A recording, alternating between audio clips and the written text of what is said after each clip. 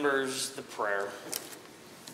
Lord, the God of righteousness and truth, grant to our King, to his government, to members of the Legislative Assembly, and to all in positions of responsibility, the guidance of your Spirit.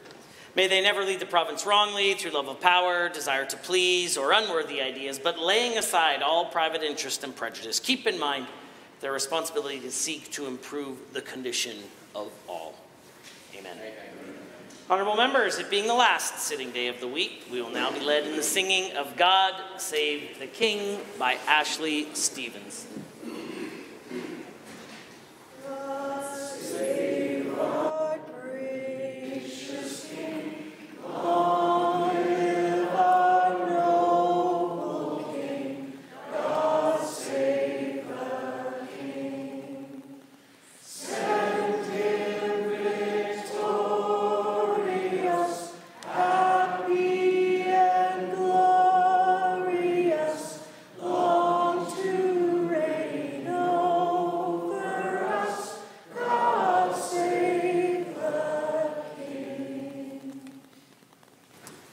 Please be seated. Can you take this to this pit, please?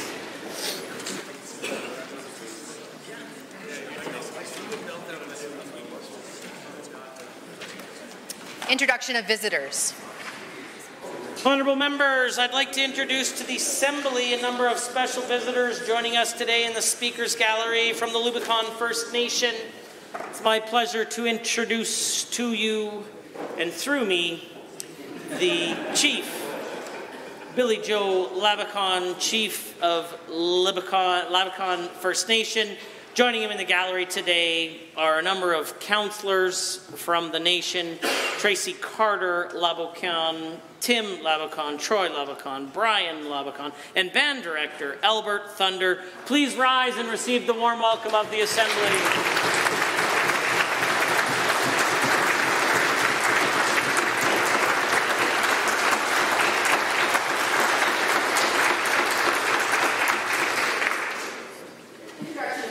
Honourable members, it's my pleasure to introduce to you a good friend of many here in the building, and certainly a friend of the Speaker's office, Gabrielle Cymbalist, who many of you know works in the building, and today is sadly her last day, and want to wish her all the best in her future endeavours. Please rise and receive the warm welcome of the Assembly.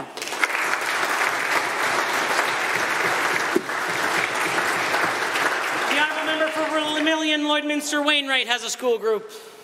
Speaker, I'd like to introduce to you and through you 24 members visiting from the Irma grade 6 class. Great town with great baseball. So please rise and receive the warm welcome of the Assembly. The Honourable Member for Sherwood Park has a school group. Mr. Speaker, through you and to you, the members of the Assembly, I'd like to introduce you to the students and staff of St. Teresa Catholic School in Sherwood Park, who have been debating what the length of the recess should be at their school today, and have come up with a great decision. Please rise and give us the warm welcome. We'll give you the warm welcome to the Assembly.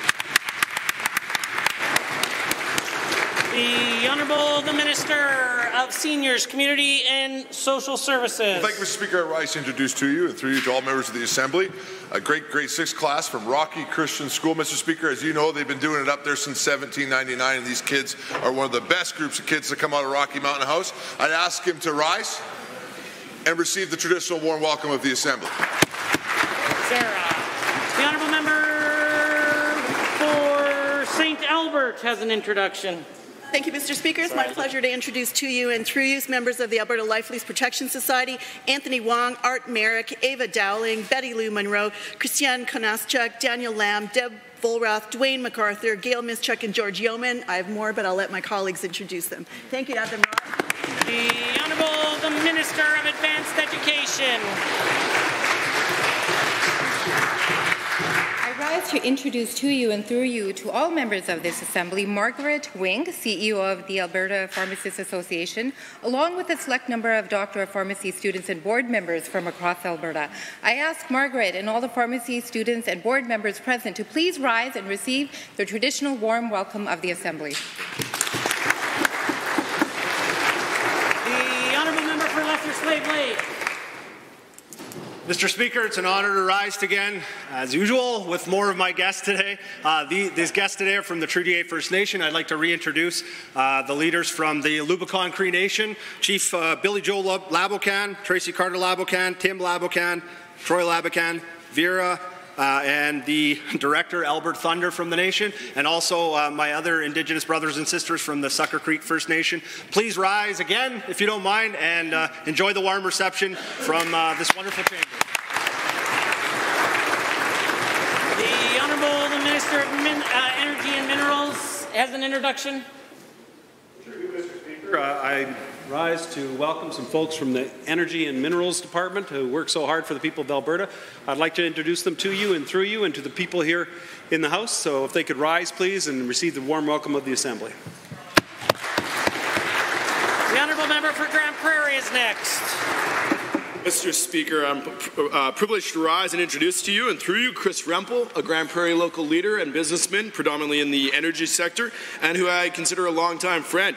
So please rise and receive the warm welcome of this Assembly. Minister of Indigenous Relations first.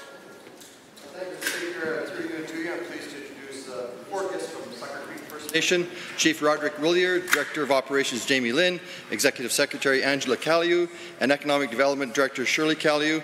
I had a great meeting with the Chief and his team this morning. They're doing a fantastic job advocating for their nation and promoting Sucker Creek. Please rise and receive the warm welcome of the Assembly. The Honourable the Minister of Seniors, Community and Social Services. Mr. Speaker, I rise to introduce to you and through you two great people from Sundre, Alberta, dear friends. First, Dave Leslie, along with him, the great Steve Overgaard, one of Sundre's favorite sons, Mr. Speaker, who's world-renowned for his Carhartts, Mr. Speaker, and his great beard, and is also one of the greatest friends I've ever had. I ask him to rise, both of them, and receive the traditional warm welcome of this Assembly.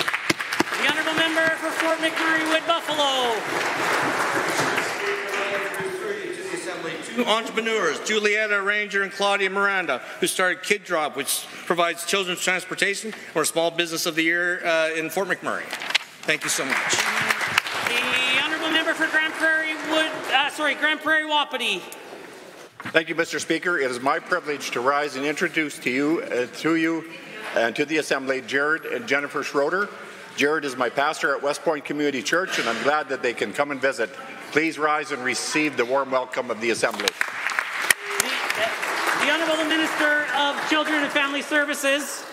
Thank you so much, Mr. Speaker. At the end of the list. To you and through you and to all the rest of the members of the Assembly, my good friend Tim Schindel, with leading influence which provides spiritual and emotional care to Canadian politicians, and Jeremiah with the Pentecostal Assemblies of Canada and a pastor of the Public Church in Old Strathcona. Please rise and accept the warm welcome of the Assembly. The Honourable Member for West Yellowhead, Whitemud. Thank you, Mr. Speaker. I'm pleased to rise to introduce to you and through you members of the Alberta Life Lease Protection Society, including Gordon Wyatt, who was my junior high drama teacher, Hulda Yellick, Janice Olivier, Jim Carey, Karen Dowling, Kim Nelson, Lyle Cameron, Marie Schultz, and May Wong. Please rise and receive the warm welcome of the Chamber. The member for Edmonton Highlands Norwood. Mr. Speaker, I would like to introduce more incredible advocates from the Life Lease Protection Society. I would like to introduce Ron Dowling, Ruth Marriott, Sharon Mill, Shonda Yauman, Stephen Graham, and Vivian Sholey. If they could all rise and receive the traditional warm welcome of this House. Thank you for being here. Seeing none. Ministerial statements. Member statements. The Honourable Member for Banff, Ken Anaskis, has a statement to make.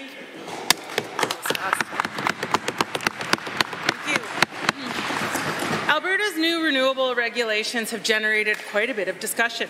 There are concerns around the hypocrisy of creating a series of regulations for one industry and not others. There are concerns about telling people what they can and cannot do on their private lands. And then there are concerns around the pristine viewscapes designation. Standing in the southern Alberta grasslands, looking towards the foothills and the mountains, I'm always struck by how picturesque it looks. It's almost like a painting, or like a pretty tapestry draped on the landscape. But what's happening behind the curtain, Mr. Speaker? Let's take a closer look at the eastern slopes, the headwaters of southern Alberta, and the pristine viewscapes. The native rough fescue grasslands that sequester carbon are being ripped up to build access roads. Coal exploration has created 460 kilometres of new roads, adding hundreds of kilometres to the existing linear footprint. The Old Man Reservoir is filled with tons of sediment, all of it former soil from the eastern slopes. Forestry in the headwaters has altered fish habitat by reducing shade along streams, meaning there are less big trout here and less angling opportunities as well. Motorized recreation continues to go unchecked on large portions of public lands, reducing recreational opportunities for others and displacing wildlife. Coal mining is still a possibility, even though its impacts will reach far beyond the eastern slopes. Land use plans like the Livingston Porcupine Recreation Plan or linear footprint planning keep getting put on hold while more roads are built.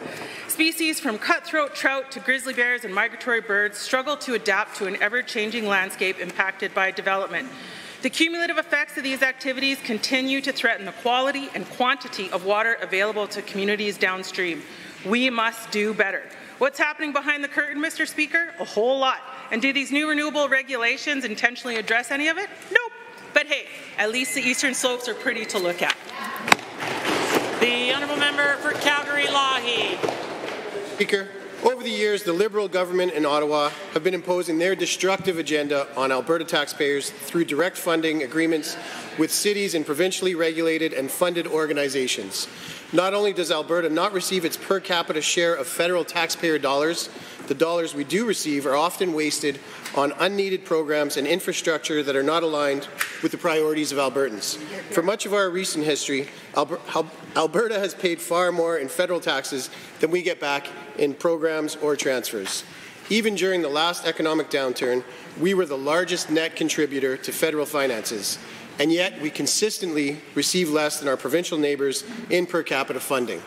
When we do receive funding and those federal dollars come with ideological strings attached, offering funding on its own terms, bypassing the provinces and forcing municipalities to dance to Ottawa's tune.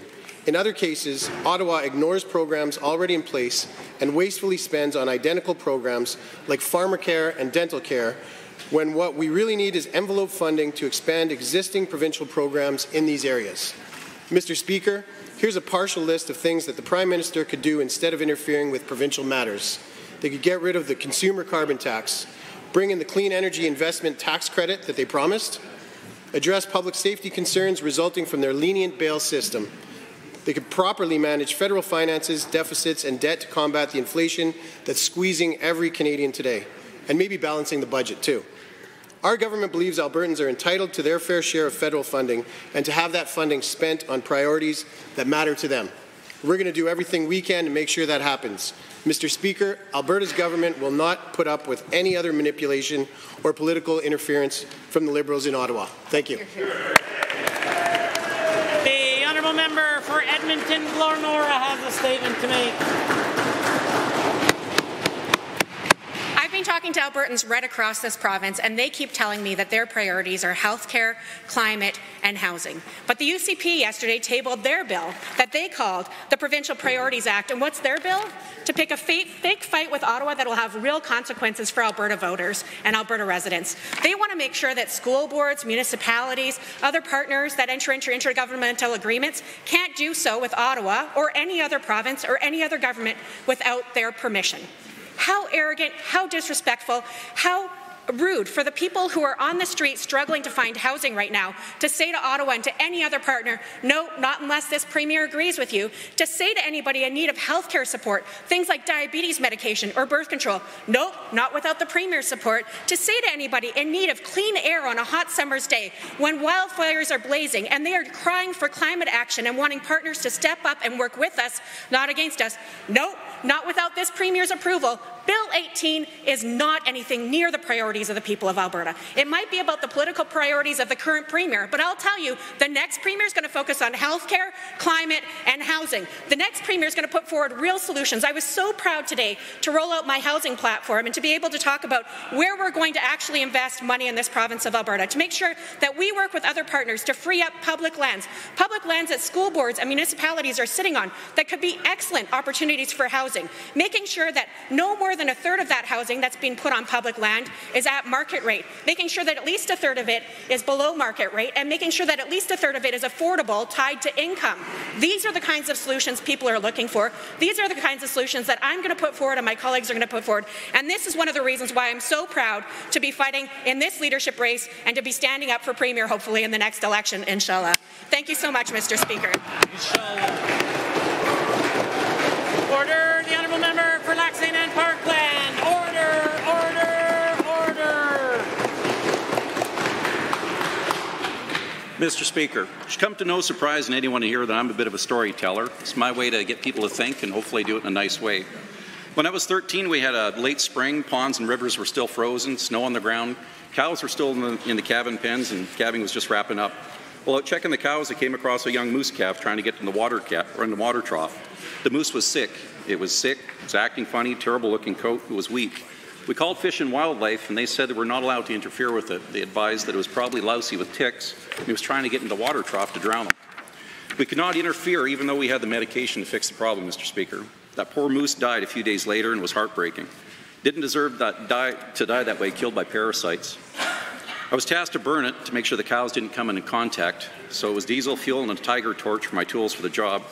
I know cowboys aren't supposed to cry, but as a young man I wept. Sadness, frustration, anger all combined, thinking of that poor animal had suffered. I burned that in that squirming pile of ticks knowing it didn't have to die. That memory came back to me recently when I was explaining the negative impacts of the NDP Liberal policies that have been taken our province and ruined our country's economy. Affordability, inflation problems are not by chance. It was just not one tick that brought that moose down, Mr. Speaker. The culmination of wackadoo woke, hard-left socialist, eco-warrior, self-balancing budget, haphazard socialist spending policies have definitely taken their toll. Taxing people to change the weather on the guise of saving the environment through carbon pricing, it should be criminal. Even with the kick in the stomach in the April Fool's Day carbon tax joke by old Fancy Socks, I still have hope. 70% of Canada's premiers are pushing back, and so are the voters. They're seeing that this is the lunacy what it is, Mr. Speaker. Even the NDP leadership hopefuls are backing away from their steaming pile of carbon tax pricing policies that they put in place. Hypocrisy or cowardice, I'm not sure what describes it best when they didn't do anything. Premier and ministers, don't back off. Spring's around the corner, time to get rid of some ticks. The honourable member for St. Albert.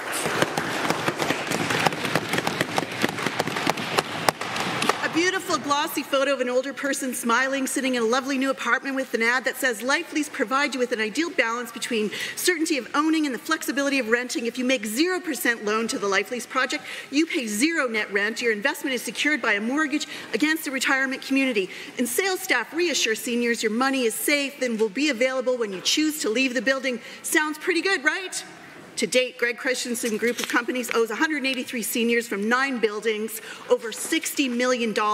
That's just the tip of the iceberg. The number of Christensen Life Lease amounts to be paid back will grow to over $200 million once more seniors move out for things like long-term care. Seniors and their families have been waiting to have their money, in many cases their life savings, returned to them for up to 3 years. Alberta is currently the Wild West for life leases. There is no consumer protection for seniors when they want to end the lease and have their money returned, but the landlord refuses to do so. 388 people are members of the Alberta Life Lease Protection Society. Service Alberta Minister says he's fully consulted this group.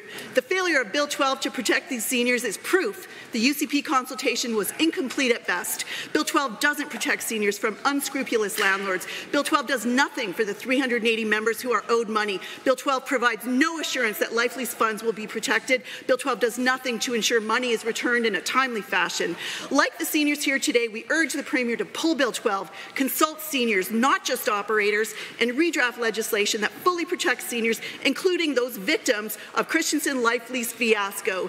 We have a housing and affordability crisis in Alberta. The UCP failure to create meaningful protection for Life Lease consumers will add to an evolving catastrophe for seniors and their families. Thank you. Honourable members, the time is now 1:50, and that makes it oral question period. And the Leader of His Majesty's Loyal Opposition have question 1.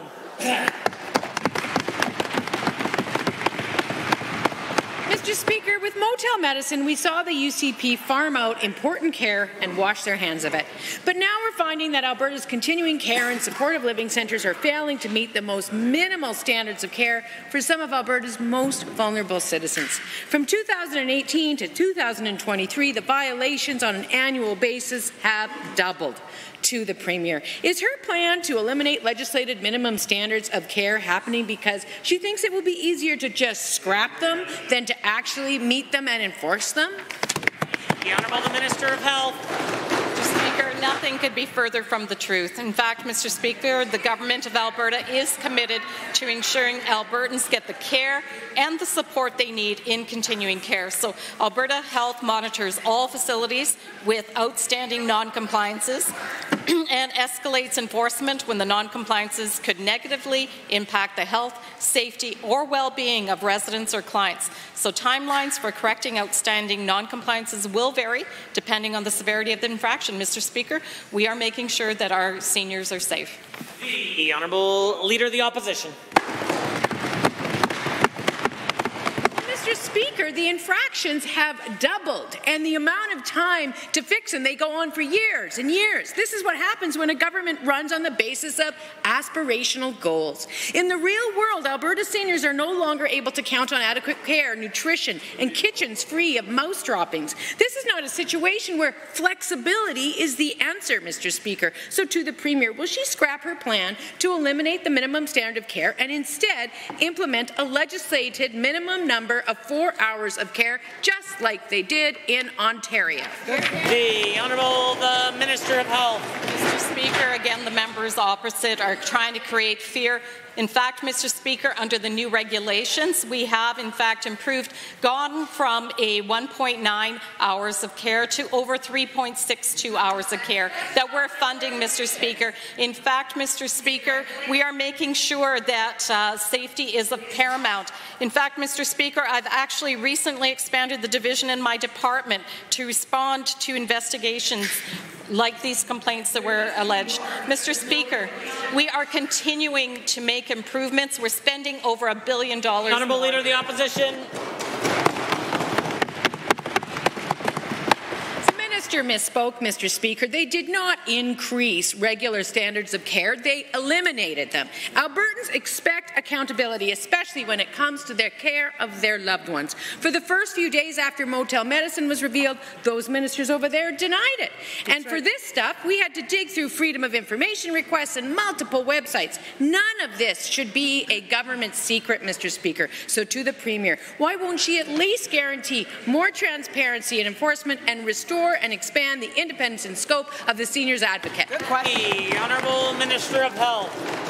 Speaker, again, the misinformation coming from the other side continues on and on and on. Mr. Speaker, in fact, that information is publicly available. You can see it on the website. Any Albertan can go and see it on the website. The fact that more investigations are happening is the very reason that we have more people involved in doing those investigations. Mr. Speaker, I've added more people to the division because I want to make sure our seniors are safe. We've added over $1 billion to continuing care, Mr. Speaker. We're going to keep doing what's right for seniors. Honourable Leader of the Opposition, first, second set of questions. Well, Mr. Speaker, the Premier has taken her ideological control fixation to a new extreme. Albertans democratically elect entire councils who fight to get funding for their communities. From the UCP, though, they get funding cuts and downloaded costs, so they go to Ottawa seeking support for crucial local projects. That's local representatives standing up for their community. To the Premier, no one's elected this Premier mayor or councillor, so why does she think she has the mandate to pretend that they did? Honourable the Minister of Municipal Affairs. Well, I think it's courageous of the honourable member to talk about standing up for communities, because that leader, when she was Premier, never did it once for Alberta in the entire 4 years. Shame. And today, Mr. Speaker, has the chutzpah to stand here and want Albertans to accept less than $1 billion for housing when they should be getting more than $2 billion. Not good enough for us, not good enough for municipalities, but I guess it's good enough for the NDP. Hear, hear. The order, the Leader of the Opposition.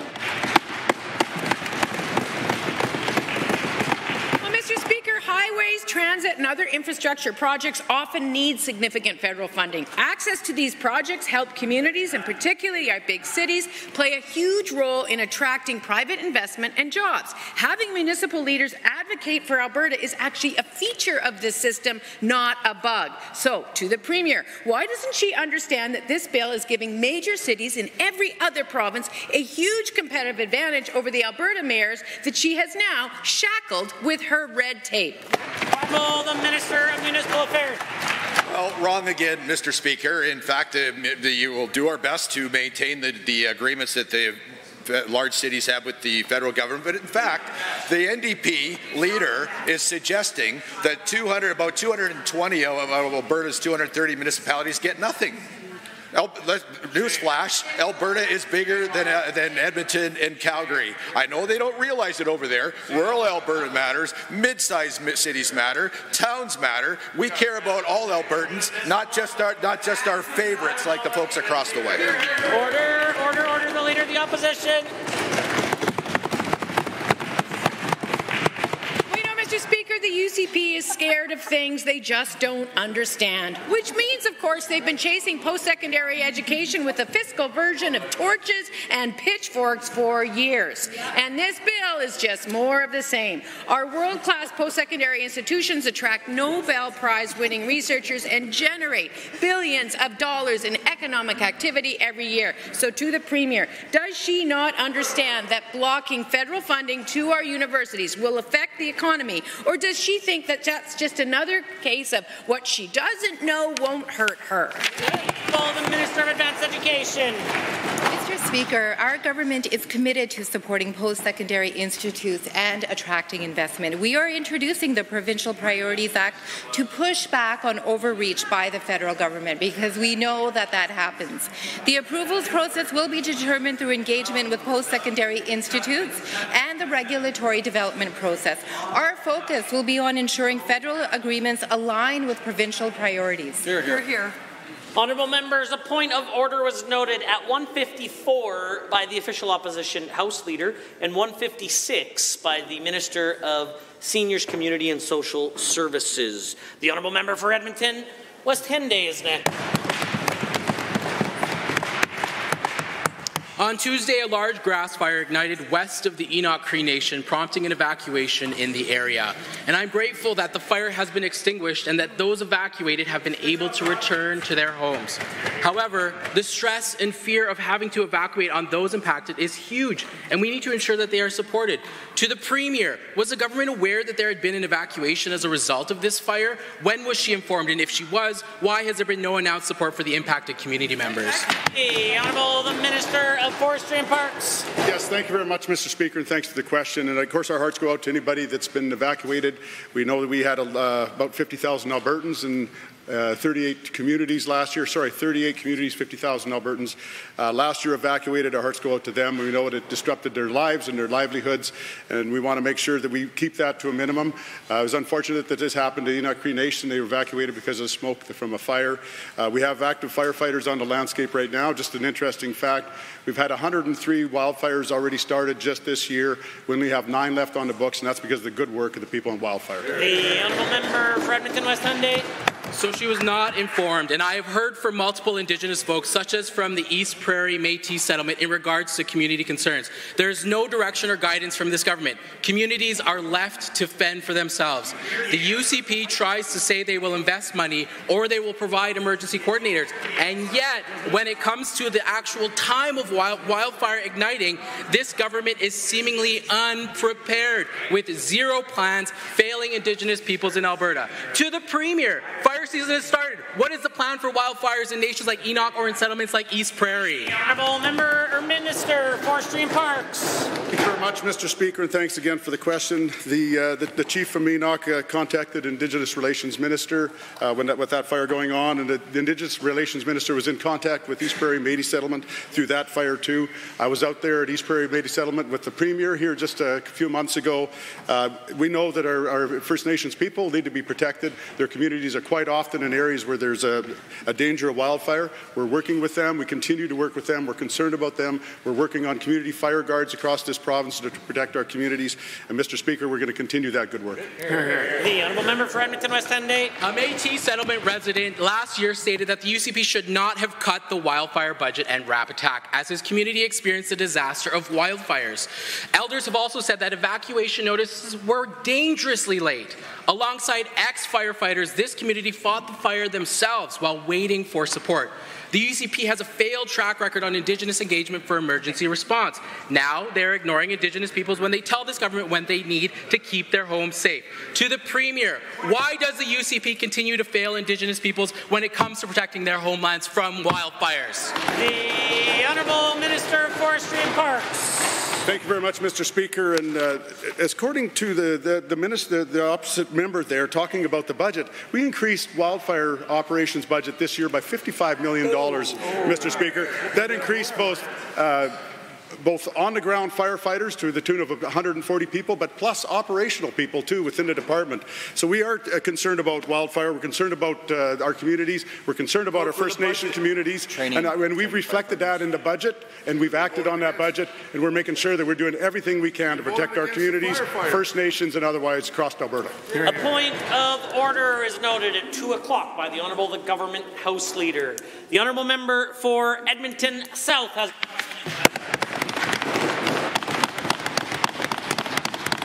Yesterday, the government introduced legislation to limit provincial institutions' autonomy from municipalities to post-secondaries.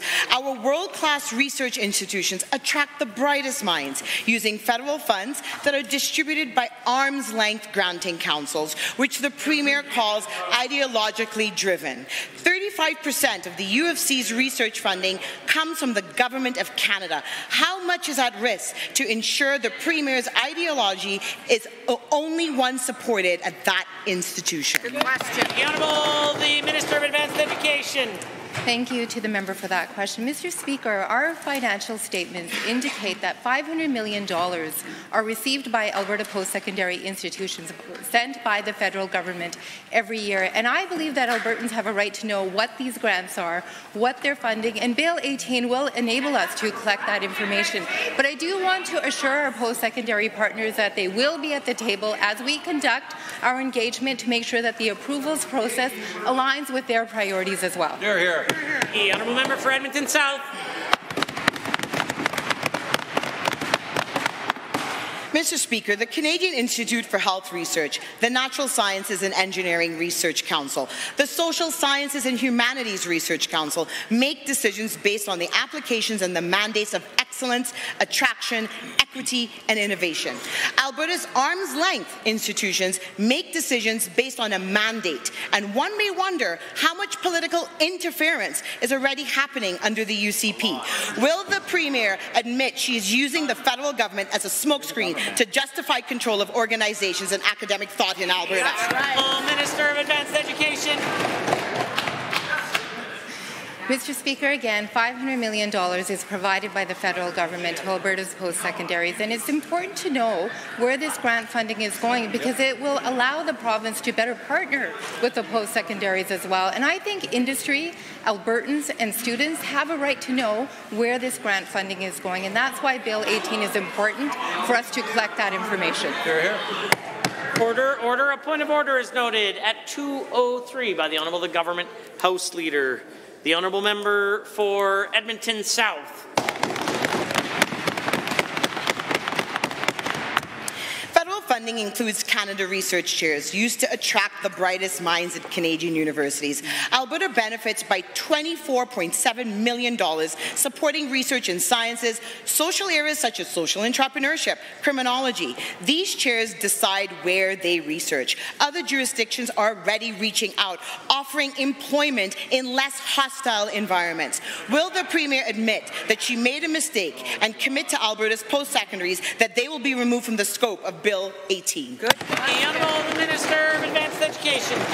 Mr. Speaker, the fact is the Government of Alberta is a strong partner with post-secondaries in Alberta. We provide billions of dollars to these institutions, and we are going to work with them after the passage of Bill 18 to sit down and talk about the approvals process and better understand where this funding is going, because again, this provides an opportunity to the provincial government to better partner with our post-secondaries when we have a more clear understanding of what that grant funding is for. Here, here. Here, here. For Edmonton, Whitemud has a question to ask. Hundreds of Alberta seniors and their families in my riding have been scammed out of their life savings by Christensen developments and unregulated life leases. Many of those Albertans who the minister has failed to consult with on Bill 12 are in the gallery today. The government and AHS currently has several multi-million-dollar contracts with the Christensen group of companies. Will the Premier commit today that those contracts will be terminated because not one single public dollar should go to a private company that is defrauding Alberta seniors? Honourable the Minister of Service, Alberta and Red Tape Reduction. This is a deplorable situation when 180 Albertans, vulnerable seniors, can't get their deposits back. I will say this, the answer to that, Mr. Speaker, is not to evict more seniors, as the member is asking. The answer to this is what I'm doing. Mr. Speaker, my department has met with Greg Christensen 12 times. I personally attended 9 of those meetings. The purpose, Mr. Speaker, is to apply pressure. And, Mr. Speaker, I've committed to not stopping until he's made every one of those Albertans whole. Order. The honourable member for Edmonton Whitemud. Given there are currently 55 seniors in my riding who are owed over $16 million from Christensen life leases, and the first senior in the payout queue has been waiting almost 3 years for the return of their own money, and given when all of the current life leases with Christensen are terminated, seniors across this province will be owed over $200 million. And given the minister has claimed he wants to make these seniors whole, but Bill 12 and nothing that he has done makes any difference for these seniors, will the Premier commit today that the government or AHS will not enter into any new contracts with Christensen until every dollar has been repaid? Minister of Service, Alberta and Red Tape Reduction. Mr. Speaker, as I said, this is a deplorable situation, and the answer to this is not to evict more seniors. So, Mr. Speaker, I have said it before and I'll say it again. I will keep meeting with Christensen Developments until every single Albertan is made whole. Now, Mr. Speaker, the purpose of this legislation is to make sure that this never happens again. And, Mr. Speaker, there are penalties in this legislation that includes fines up to $300,000. Mr. Speaker, just because the member for St. Albert can't act with class or dignity doesn't mean that we won't on this side. Order. A point of order is noted at 2:07. Order.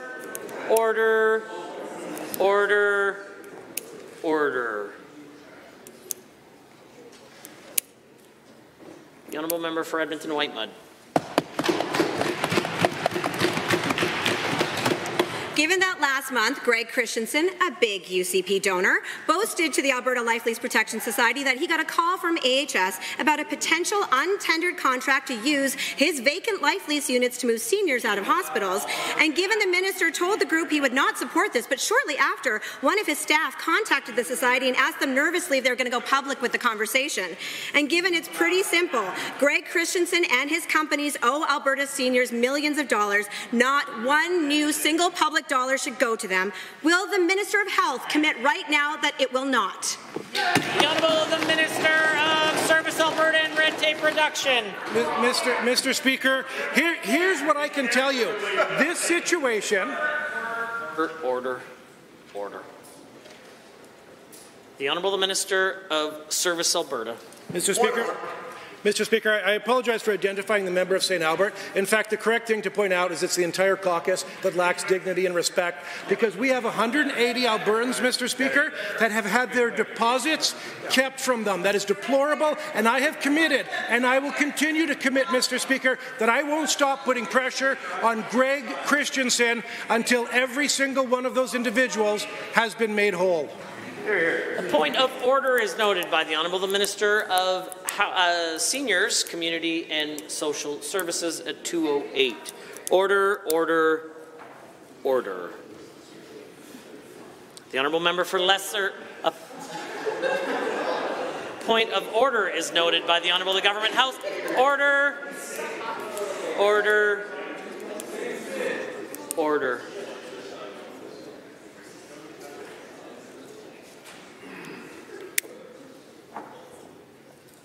Member for Lesser Slave Lake has a question.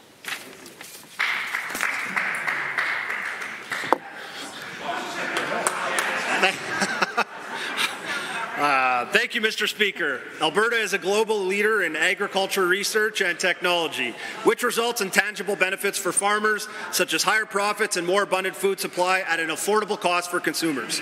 That's why I was so pleased this week that earlier, Alberta's government announced a $1.2 million grant to the University of Calgary Simpson Centre and their Alberta Digitalization Agriculture Program. Could the Minister of Agriculture and Irrigation please tell us how these funds will help Alberta farmers and ranchers better understand the challenges and opportunities for technology and digitalization in agriculture? Minister of Agriculture and Irrigation. Well, thank you, Mr. Speaker, and thank you to the member for this great question. Providing $1.2 million over 3 years for the Alberta Digitalization Agriculture Program at the University of Calgary Simpson Centre will help us better understand how digital technology could increase agricultural productivity and competitiveness, improve food security, and have a positive impact on the environment. This innovative program will allow the school to research and provide recommendations on how producers can use and adopt new technologies to improve their operations. Good answer. Order. The Honourable Member for Lesser Slave Lake. Thank you, Mr. Speaker, and to the Minister for that answer. Given that we are looking to the agriculture industry to continue as a leading contributor to Alberta's economy, and given this centre is a cutting-edge research and policy hub, and further given that this government will continue to fight for farmers, families, and First Nations to eliminate their do-nothing carbon tax and continue to help Métis settlements like the East Prairie settlement with $9 million to rebuild every single home lost in the wildfire, to the same minister, what are some tangible examples of the type of work the Simpson Centre will be doing? Good question. The Honourable the Minister of Agriculture and Irrigation. Well, thank you, Mr. Speaker, and thank you again to the member for the question. Now, this centre is going to create a platform for experts to exchange ideas to develop recommendations for the digitalization of agriculture. Mr. Speaker, Alberta is already a global leader in ag research and technology, and we're looking to continue that trend and carry on this leadership. Adopting new technologies, whether it be artificial intelligence, robotics and drones, data analytics, for example, will benefit Alberta producers, but also consumers by ensuring a safe, stable, and secure food supply. You're here. Member for Lesser Slave Lake. Thank you, Mr. Speaker, and again to the Minister for that wonderful answer. Given that modern agriculture is still a hands-on, boots-on-the-ground industry, and given that agriculture is a highly technical and skilled occupation, and given that the folks who make up Alberta's ag industry, whether it be farmers, ranchers, or researchers, all contribute to feeding families here in Alberta and across the globe, to the same Minister, how will this research impact farms and ranches, and when can producers expect to start seeing the results of the work in the fields? The Honourable the Minister. Mr. Speaker, the Simpson Centre's leading researchers have a significant role in finding solutions to the challenges farmers and ranchers face. This includes things like automation to reimagine labor-intensive processes, using technology to monitor crops, and installing smart sensors to monitor equipment and track maintenance. Mr. Speaker, innovation in ag tech is essential to help move this industry forward, and I know that with the constant growing demand for food, our crop and livestock associations really appreciate this type of work that this government is investing in right now. Here. For Sherwood Park is next.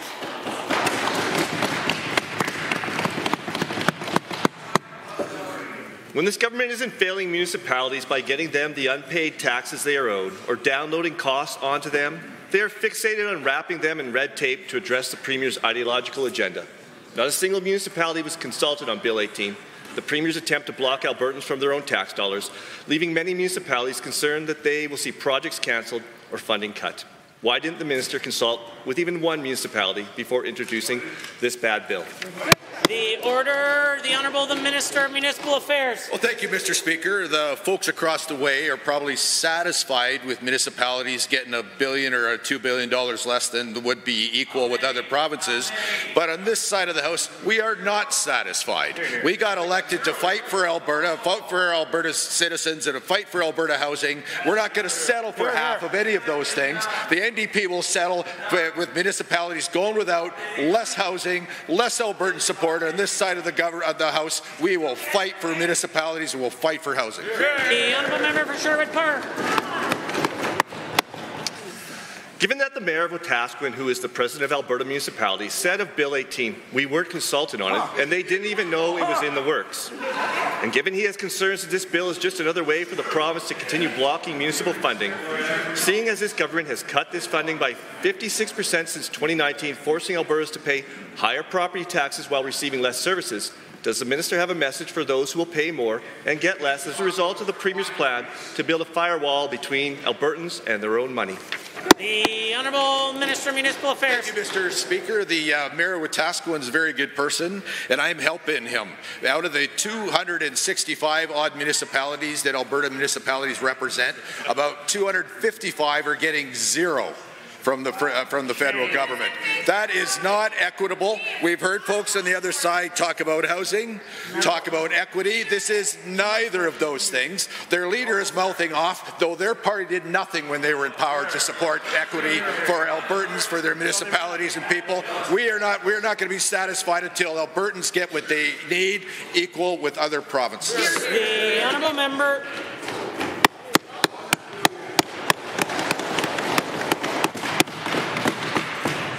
Given that it's clear that the UCP has no respect for municipalities, and given that this minister has left rural municipalities with $260 million of unpaid property taxes under his watch that is growing year after year, and given that this minister, who has failed for years to address this, now wants to be the decider on what Albertans do with their tax dollars, how does the minister expect any municipality to trust him when he refuses to consult and puts the Premier's whims over the needs of Albertans?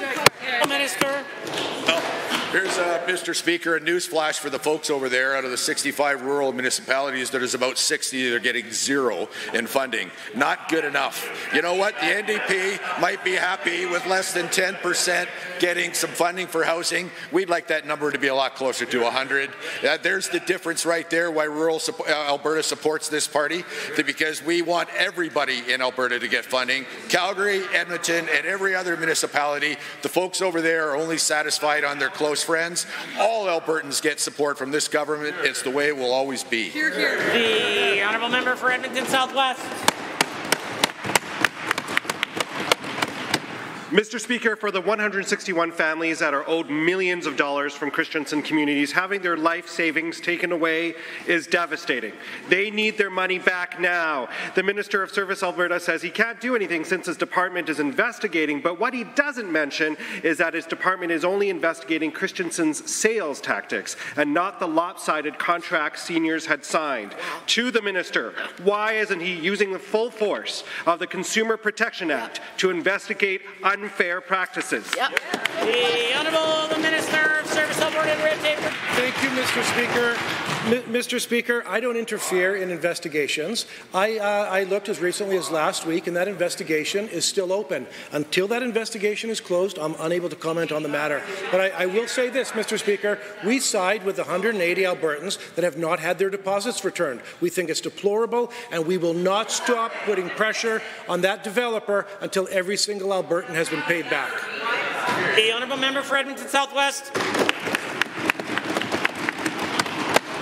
Given that the point of the Consumer Protection Act is to protect Albertans from unfair practices and bad actors, and given that individual families owed money by life lease companies have $300,000, $400,000, $500,000 tied up by these leases, and we're expecting decisive action from the minister, but are instead blindsided and devastated by Bill 12, calling it, quote, a slap in the face and utterly disgusting. Why is the minister abandoning families and instead telling them to go to court when they have no more cash? Yeah. The Honourable the Minister of Service Alberta Red Tape. Mr. Speaker, I want to be very clear that this bill brings in the most comprehensive protections that we have ever seen in the life lease industry in Alberta. It ensures that there's prescribed timeframes to be paid back. We've improved disclosure. And, Mr. Speaker, we've even put in penalties that will include not only up to $300,000 in fines, but 2 years in prison. Mr. Speaker, we committed that this will not happen again, and it won't. Order. The honourable member for Edmonton Southwest. Given that the minister has a responsibility to protect Albertans full stop, and given that he already has powers to protect consumers from unethical companies and tactics, but is instead allowing bad actors to get away with it, with a further $146 million being held by Christensen from current life lease holders, why is the minister refusing to take immediate action to protect consumers, not from future life leases, but from existing unscrupulous practices? Yes. The honourable minister. Mr. Speaker, the answer to that question is because those protections don't exist today. And that's the urgency to passing this legislation, Mr. Speaker, so that this situation never happens again. In the future, there will be prescribed timeframes. There will be improved disclosure, transparency. There will be penalties, interest rates if it's not paid back within 180 days. And lastly, there will be fines up to $300,000 or 2 years in prison. Mr. Speaker, if the member would read the legislation, he would know that this will go a long way to making sure that this never happens again. The honourable member for Lacombe-Panoka has a question. Thank you, Mr. Speaker. The ability to access the internet has become an essential component of everyday life. However, ensuring rural Albertans have fast and effective internet continues to pose a problem. Given the increasing need for high-speed internet connection across Alberta, and given options such as fibre optic and Starlink are unavailable or out of reach to many constituency members, to the Minister of Technology and Innovation, can you outline what broadband infrastructure currently exists in the constituency of Lacombe-Panoka? The Honourable the Minister of Technology and Innovation. Thank you, Mr. Speaker, and thank you to the member for the question. The larger population centres within the constituency of Lacombe-Panoka, including Panoka, Lacombe, Blackfalds, and Alex, have access to a mix of gigabit-capable fibre, hybrid fibre, as well as some upgraded and fixed wireless high-speed internet. While some rural areas of the constituency can access fixed wireless high-speed internet, other areas are experiencing more challenges, particularly homes in the west, southeast, and far northeast. Currently, homes in the Lacombe-Panoka are able to access high-speed internet through Starlink's residential service, which is available nationwide. Mr. Speaker, this is why the Alberta Broadband Strategy The honourable member for Lacombe-Panoka. Thank you, Mr. Speaker, and through you to the Minister. Given much of the riding is rural, with many constituents living a significant distance from their nearest community hub, and given many families, such as myself, have had to seek out expensive alternative internet infrastructure to have a successful and consistent high-speed connection, to the Minister of Technology and Innovation, what types of future infrastructure investment can we expect to see in the constituency of Lacombe-Panoka? The Honourable Minister. Thank you, Mr. Speaker. I'm pleased to say, as a part of Alberta's broadband strategy, we've allocated $390 million over 5 years to expand high-speed internet infrastructure across the province.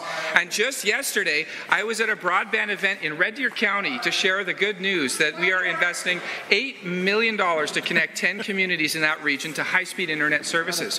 Blackfalds, which falls within the constituency of Lacombe-Panoka, is one of these communities. Gull Lake South is another one that is going to be connected through the broadband strategy. Our government is committed to getting all Albertans access to high-speed internet by 2027, and Mr. Speaker, we are 55% of the way there already. Order, order, order. A point of order is noted at 2:22. The official opposition House Leader. The honourable member for Lacombe-Panoka, second supplemental. Thank you, Mr. Speaker, and again through you to the Minister.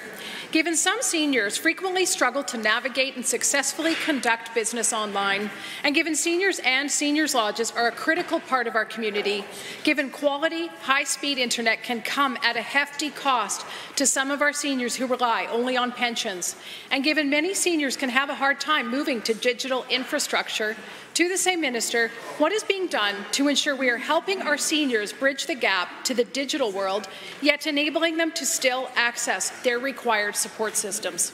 The Honourable Minister.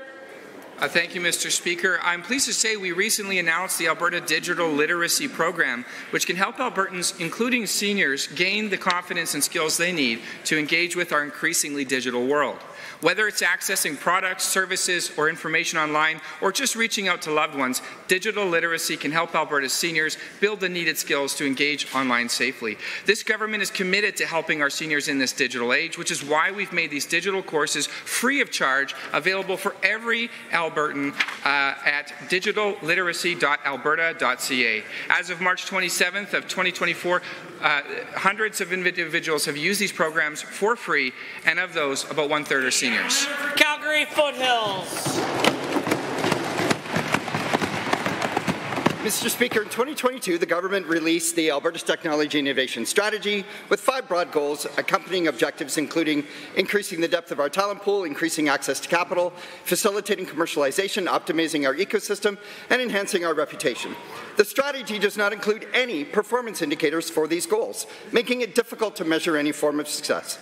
Can the Minister tell us exactly how many jobs have been created and revenue generated by companies through the implementation of that strategy? Will Albertans see a progress report?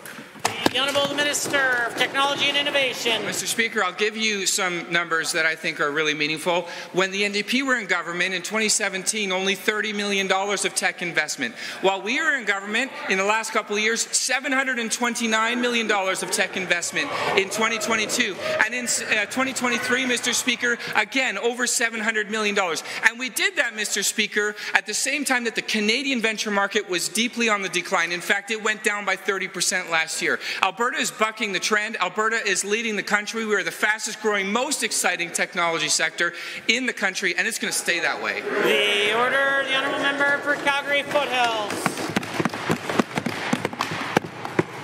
Given that the approved budget in 23-24 was double that requested from program staff, given that the strategy includes initiatives to enhance short-term skills development, apprenticeship programs, expanding work integrated learning, developing micro-credentialing, given that the strategy also includes expanded post-secondary and launching an accelerated technology pathways for immigration, can the Minister share with us how many more technology jobs have been filled since the technology strategy had been implemented?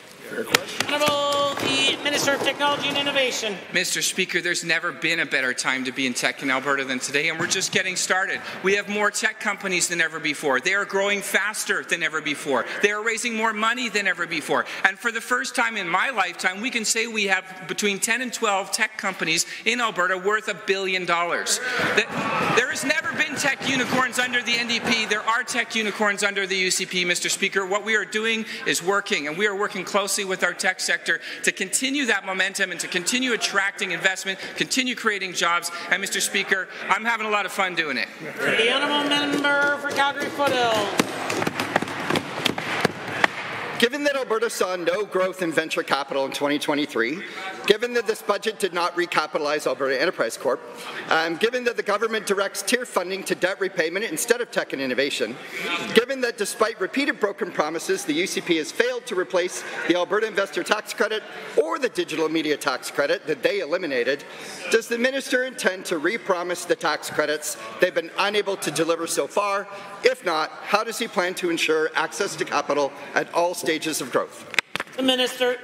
Speaker, the only time there was no growth in venture capital was when the NDP were in government. Mr. Speaker, we have been able to grow our venture capital exponentially in the last 4 years, and we're going to keep that going. Mr. Speaker, as I mentioned, the entire Canadian market was down by 30% last year. We held steady at over $700 million compared to $30 million when the NDP were in government. Mr. Speaker, everywhere I go, I talk about what's happening in Alberta Tech. No matter where I go across the country or around the world, everyone agrees there's something special happening in Alberta in our tech sector, and they want to be a part of it. The Honourable Member for Athabasca Barrhead West Block. Thank you, Mr. Speaker. Providing adequate school facilities is crucial to ensuring that every child in Alberta has access to quality education. As we strive to create a better future for our youth, it's essential to understand the government's commitment to funding and developing school facilities across the province. Can the Minister of Education elaborate on the government's strategies for providing school facilities throughout Alberta, particularly in rural areas, and how budgetary allocations are being prioritized to meet the needs of our communities? The Honourable the Minister of Education. Thank you, Mr. Speaker. It's a top priority for our government to ensure that we are building and modernizing schools, of course, in our fastest growing communities, but also in all communities across the province. Just this past Friday, I had the opportunity of announcing, along with the Premier, the development of the replacement junior high school in Brooks. We have a number of replacement and new school projects underway in every corner of the province. Mr. Speaker, we're working aggressively because Alberta is back and booming. People are moving here in droves, and we're going to make sure they have the schools they need. Honourable Member for Athabasca Bar Red Westlock. Thank you, Mr. Speaker. Given the importance of timely school project execution in meeting the educational needs of our communities, and given the diverse stages from planning to completion of these projects, and further, given the ongoing concerns raised by the opposition NDP regarding school construction projects, often without a full understanding of the project stages, can the Minister of Infrastructure, for the benefit of the House and especially for the opposition, outline the different stages in school development projects and the corresponding timelines for completion? Great question. The Honourable the Minister of Infrastructure. Mr. Speaker, the province has a whopping 98 schools in the queue at one of 4 stages. Pre-planning, which addresses capacity and site selection. Planning creates a functional plan. Design and tender includes cost estimates, drawings, permitting and bidding, and... Okay. The Honourable the Minister of Infrastructure is the one with the call. I know how contentious this is. And finally, construction. Generally, depending on size and complexity, it takes 3 to 4 years to build a school and get kiddos in the seats. Mr. Speaker, our department continues to work and take every opportunity to speed up timelines and reduce costs, of course, while maintaining quality. The Honourable Member. Thank you, Mr. Speaker. Given that some school projects have been identified in my constituency for replacement and modernization, and given the significant importance of these schools to the communities in my riding, namely the Mallaig Replacement School Project, Barhead Composite High School modernization, the Holy Family Catholic School in Wasetna, can the same minister provide updates for my constituents on the progress of these 3 projects and the expected timelines for completion? The Minister of Infrastructure. Mr. Speaker, I'm pleased to let the member know that all 3 projects he mentioned are currently in design. We expect the Holy Family School to tender later this year. All will have shovels in the ground in 2025, ready for a September 26 opening. Mr. Speaker, in 2015 and in 2016, before the Nenshi Trojan horse and Liberal invasion, the NDP announced 0 schools. Since 2019, we invested $1.4 billion into 120 projects, with more on the way. We have a roadmap for success, and we're sticking to it, Mr. Speaker. Thank you. The Honourable Member for Calgary Edgemont has a question. Mr. Speaker, last fall I had the opportunity to meet with Ziana Koda, a constituent advocate for menstrual equity. I was thrilled to host a successful period poverty drive in Calgary Edgemont's constituency, and with the generosity of the community, it has resulted in a permanent period poverty drive and an ongoing endeavour. Supplies can be dropped off at my office. Given that period poverty, the lack of access to menstrual products continues to enforce gender barriers in our province, what is the provincial government currently doing to end menstrual inequality in Alberta? The Honourable the Minister of Agriculture and the Status of Women. Mr. Speaker, our government values the health care of all Albertans, including women. Period poverty and menstrual products is something that the member asked me about in estimates, of which I addressed, and it's something that as a government we will continue to look into and consider. Order. The Honourable Member for Calgary Edgemont. Given that this government did not continue with the United Way Period Promise campaign in 2021 to provide free menstrual products to schools, and given that schools need barrier-free access to pads and tampons, with statistics indicating that 62% of students have left or missed school because period products weren't available to them, given that the Alberta is amidst of the worst affordability crisis in memory, and access to period products should not be considered a luxury item, Minister, Why not prevent access to menstrual products to all provincial buildings and schools? Yes. Honourable the Minister of Arts, Culture, the status of women. Thank you, Mr. Speaker. As I said before, and I'll say again, our government values the health and well-being of all Albertans, including women. And when it comes to menstrual products available in schools, again, these are conversations that I'm open to. The member opposite knows that I spoke about this in estimates, and it's something that we will look at.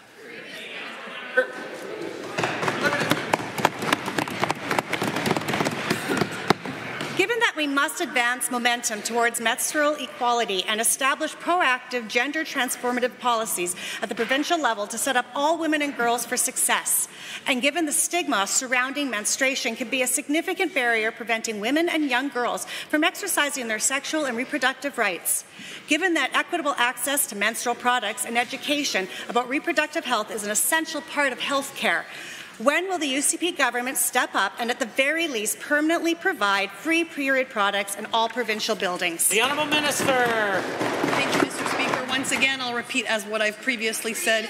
This government believes in Albertans and believes in supporting the health and well-being of all Albertans, and this is something that we will consider and look at as we do all products and services. The Honourable Member for Calgary-Currie has a question. Mr. Speaker, this government has utterly failed to listen to or properly support healthcare workers. Time and time again, we've seen them claim to know better than those on the front lines when it comes to Albertans and their health. The Premier says smoking isn't actually bad for you and that stage 4 cancer is the patient's fault.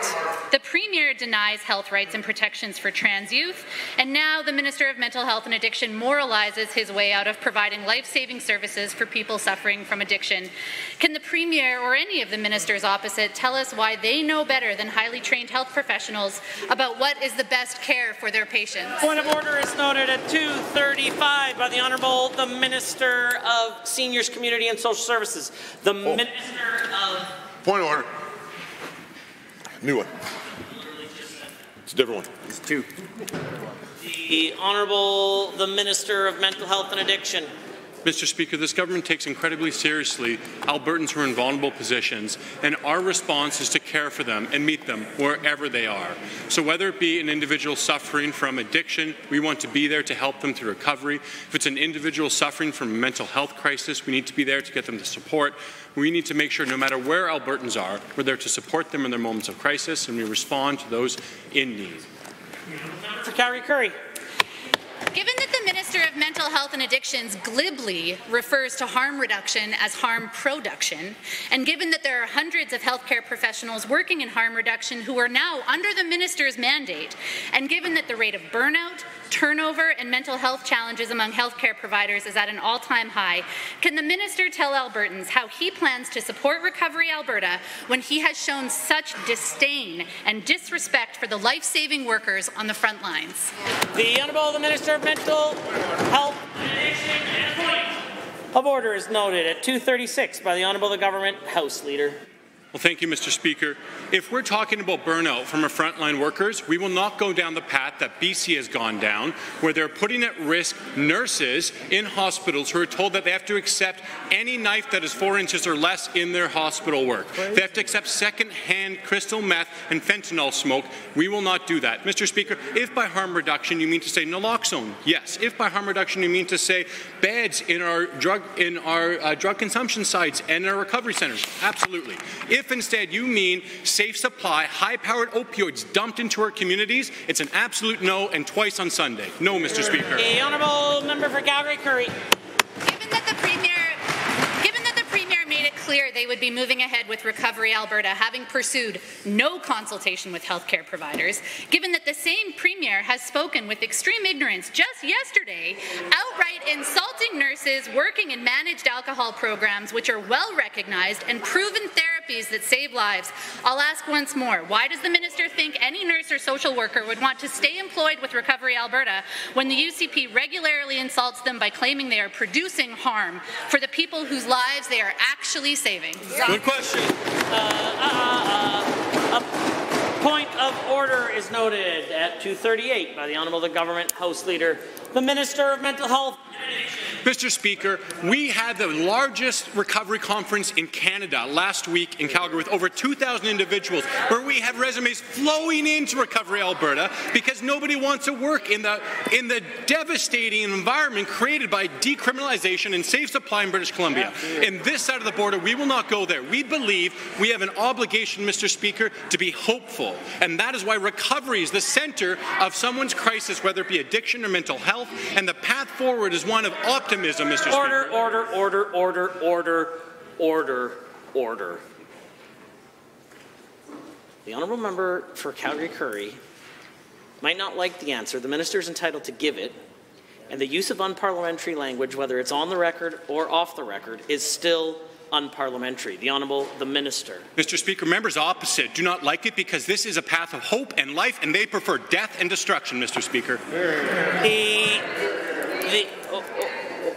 Order.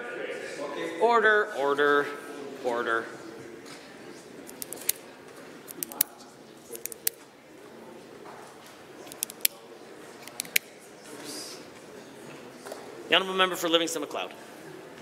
Thank you, Mr. Speaker. As many Albertans know, especially in areas such as my riding of Livingston-Macleod, Alberta is currently in Stage 4 of its Water Shortage Management Response Plan in an effort to cope with the drought conditions. The effects of drought are numerous and include economic losses in agriculture and ranching. Since it is crucial to ensure drought-affected regions gain access to necessary water, and considering that large water license stakeholders are currently being met with, to the Minister of Environment and Protected Areas, what is being done to ensure that small water license holders will have their voices heard to ensure their livelihoods are kept? The Honourable Minister of Environment and Protected Areas. Thank you very much, Mr. Speaker, and thank you to the member for the question. My department has met with dozens of communities and smaller license holders this year as we help them to find new and better ways to conserve water and prepare for the risk of drought that we're seeing this year. And we are, in fact, ramping up this work, Mr. Speaker. In the next couple of weeks, we'll reach out to more than 2,000 smaller water users in southern Alberta alone. These are unprecedented efforts, Mr. Speaker, and they will help protect communities and businesses alike this year. The honourable member for Livingston-Macleod. Thank you, Mr. Speaker. Given that drought relief is one of the critical responsibilities of our government, and given that it is important that we are able to provide aid in a timely manner, and further given that some drought relief mitigations can cross over different ministries, which could potentially create some confusion and delay. To the same minister, what is being done to ensure that government drought relief mitigations are not getting bogged down by cross-ministerial red tape? The Minister of Environment and Protected Areas. That is an excellent question, Mr. Speaker. Nothing irritates me more than unnecessary red tape, especially when it comes to solving the issues that are facing Albertans right now when it comes to drought. That's why our departments are working together to support municipalities and water users. We're working to increase flexibility and help landowners, irrigators, and communities by making changes, for example, to pause the 10% holdback when it's not needed, fast-tracking regulatory reviews for requests to move water intakes or other drought-related changes. We'll continue to cut red tape so Albertans can respond to the changing drought conditions that we're seeing. The honourable member. Thank you, Mr. Speaker. Given that it is necessary that drought-affected municipalities coordinate a cohesive drought response plan to best mitigate the damages of drought, and further given that communities like Pincher Creek went into early mandatory water restrictions, and yet larger downstream municipalities such as Lethbridge only adopted voluntary water restrictions later on. To the same minister, can you explain why communities so close together have been adopting different water restriction timelines, and what is being done to help these communities adopt more coordinating drought prevention restrictions going forward? Minister. Thank you very much, Mr. Speaker. And I really do want to thank the member for being such a great advocate for her communities, as I know that these are concerns that they raised when we met with them last week. Water is a shared responsibility, and so local water restrictions are municipal jurisdiction. But as the member and I met with municipalities in the Crow's Nest Pass last week, we heard this very concern. Every drop that you save can help Albertans and your neighbours downstream, Mr. Speaker. That's why we will be launching a public awareness campaign as well next month to inform all Albertans on how they can take action to conserve water and reuse more water during this time. Good job. Fortunately, that concludes the time allotted for oral question period. In 30 seconds or less, we'll continue with the remainder of the daily routine.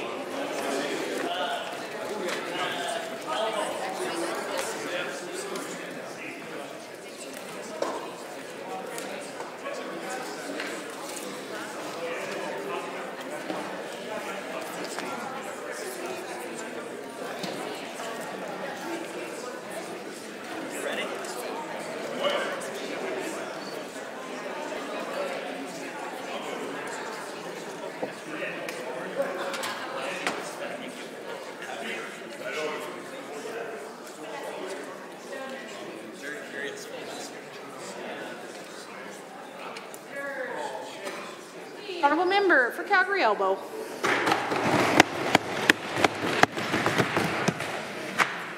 Madam Speaker, before the British conquest of India, our English words of Indian origin were about wealth and power, words like mogul, nabob, bungalow.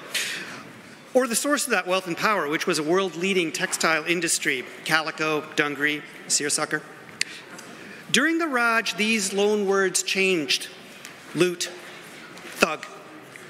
The massive wealth extraction machine that the British Raj built in India, spoiling one of the world's most fertile agricultural regions and shattering an industrial base, had never been seen before. A famine every 20 years during the Raj, and not a single one since. A legacy of starvation that lives on in my genes, in my own sensitivity to heart disease and diabetes. Naturally, South Asians fought back, mostly peacefully, sometimes not, up to and including war. Their resistance provoked an ever harsher response. All that, Madam Speaker, is prologue to the shameful massacre of hundreds of peaceful protesters in Jallianwala Bagh on April 14, 1919. The anniversary, which is this weekend. General Rex Dyer marched into a square, closed the exits, and ordered sharpshooters to start killing. Men, women, children, babies. The youngest victim was 6 months old. Dyer was cashiered, sent home at half pay, and as a result of this injustice, the House of Lords rectified it with a lifetime pension. Racist writer Rudyard Kipling wrote about Dyer, he did his duty.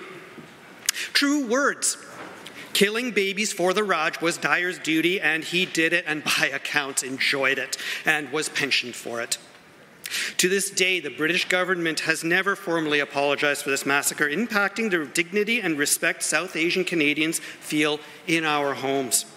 And we know here in Canada that apology and reconciliation is not just about the victim, but as well allows the perpetrator to heal and change. Thank you, Mr. Speaker.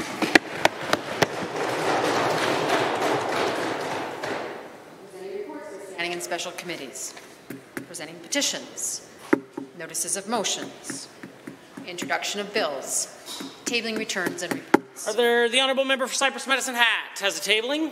Thank you, Mr. Speaker. I rise today to table 5 requisite copies of a transcript from a speech made by the member from Edmonton Highlands Norwood at a rally about supporting homeless encampments instead of finding appropriate housing and shelter for Albertans.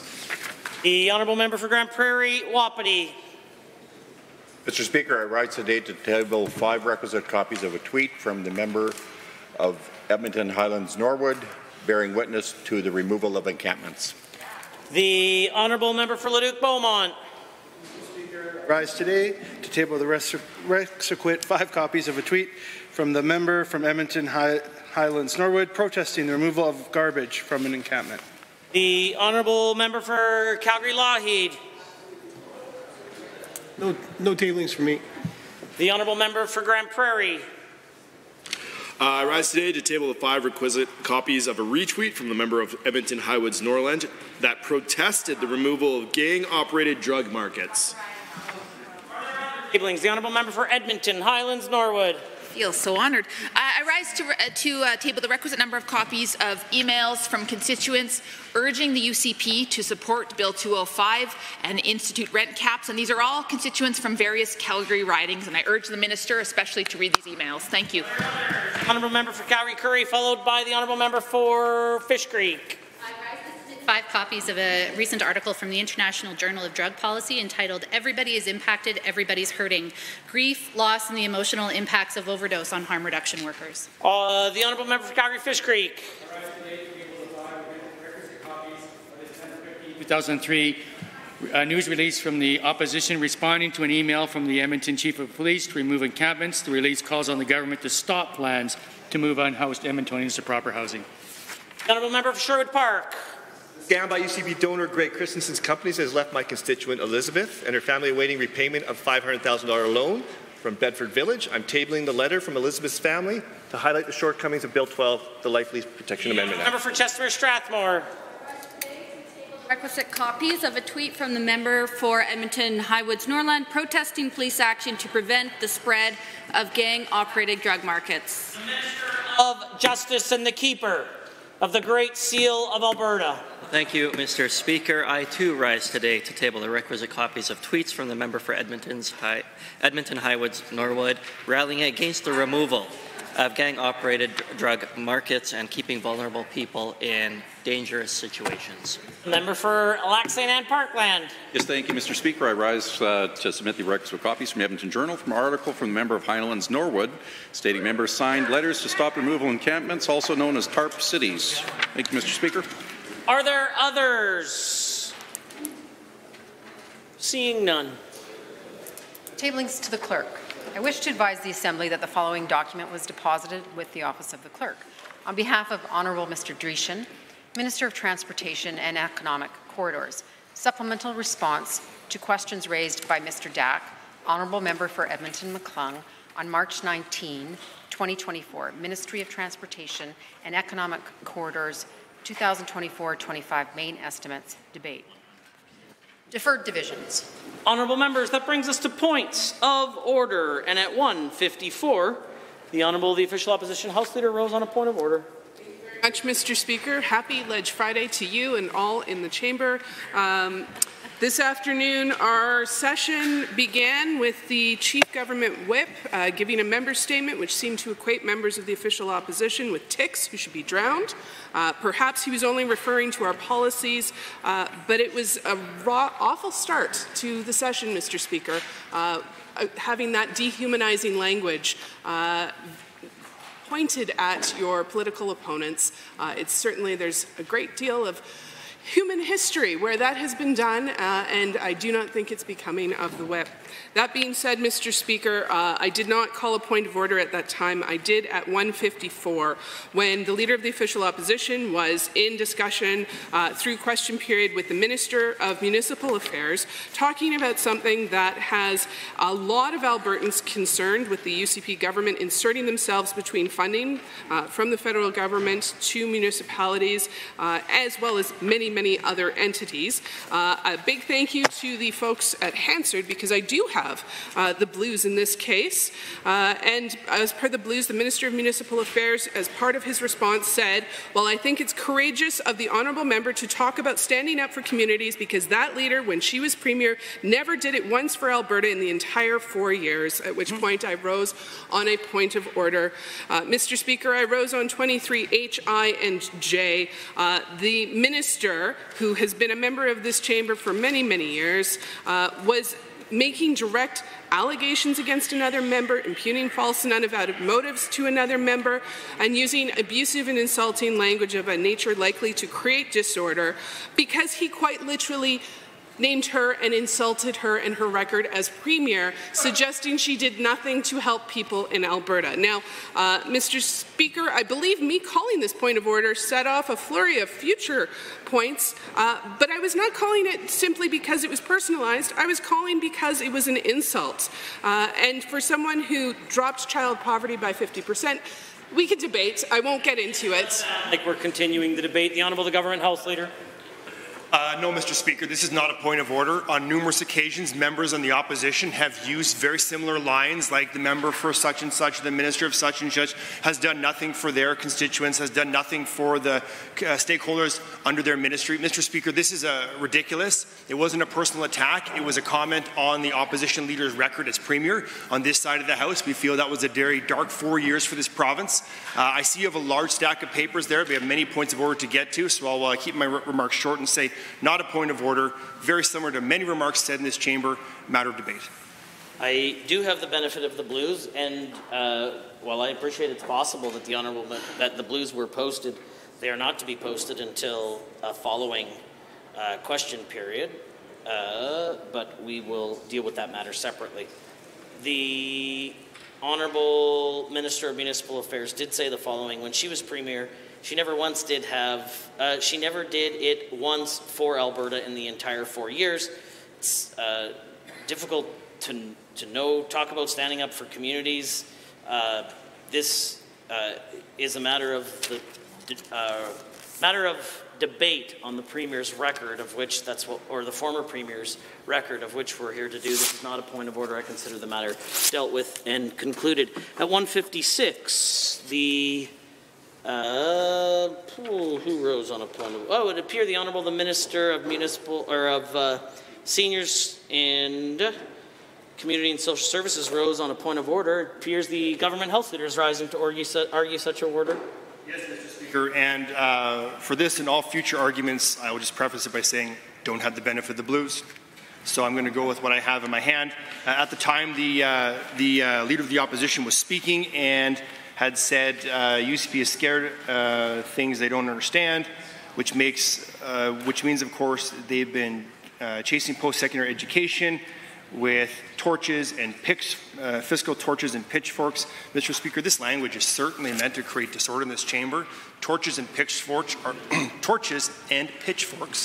are something that we see in lynch mobs. That is not the case. This is government policy. That language is inflammatory, and I believe under 23 HI and J that it is a point of order. I'll leave it in your hands. The official opposition House Leader. Very much, Mr. Speaker. Mr. Speaker, I disagree. I believe this is important language in the matter of debate on an issue of seriousness. Certainly, I feel this is a continuation of debate to talk about it, and I've certainly seen it used colloquially in greater public many, many times. Thank you, Mr. Speaker. I do have the benefit of the blues. The Honourable the Leader of the Official Opposition said the following. Oh, my apologies. Is there anyone else? Seeing none, I am prepared to rule. She said the following. Post-secondary education with a fiscal version of torches and pitchforks for years, and this bill is just more of the same.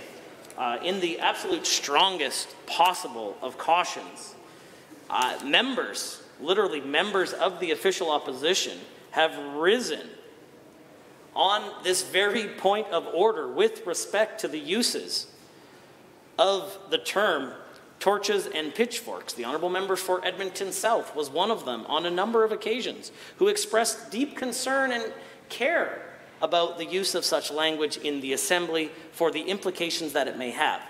I appreciate the Leader of the Official Opposition was cautious in her language when she said a fiscal version, but there's no doubt that she knew the language was provocative. I encourage her to govern herself accordingly. This is not a point of order. I consider the matter dealt with and concluded. Honourable members, at 2 o'clock, the Honourable the Government House Leader rose on a point of order. Thank you, Mr. Speaker. I rise on 23 HI and J. This, I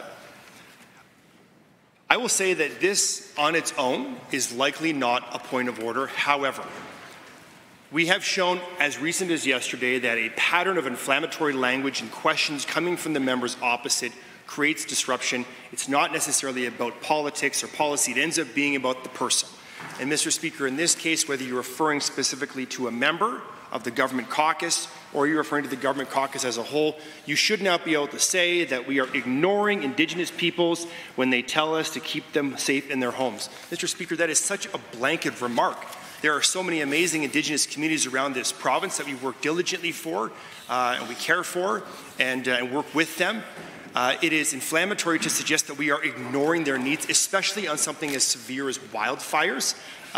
Again, I leave this in your capable hands, but Mr. Speaker, this kind of language and language similar to it that draws broad-stroking, that makes broad-stroking statements about government policy and how it is ignoring or doesn't care about or is hateful towards. Mr. Speaker, it's unhelpful in this chamber. It doesn't rise to the level of debate. I believe it's a point of order, and if not it is today, it will be another time as they continue to use this kind of language.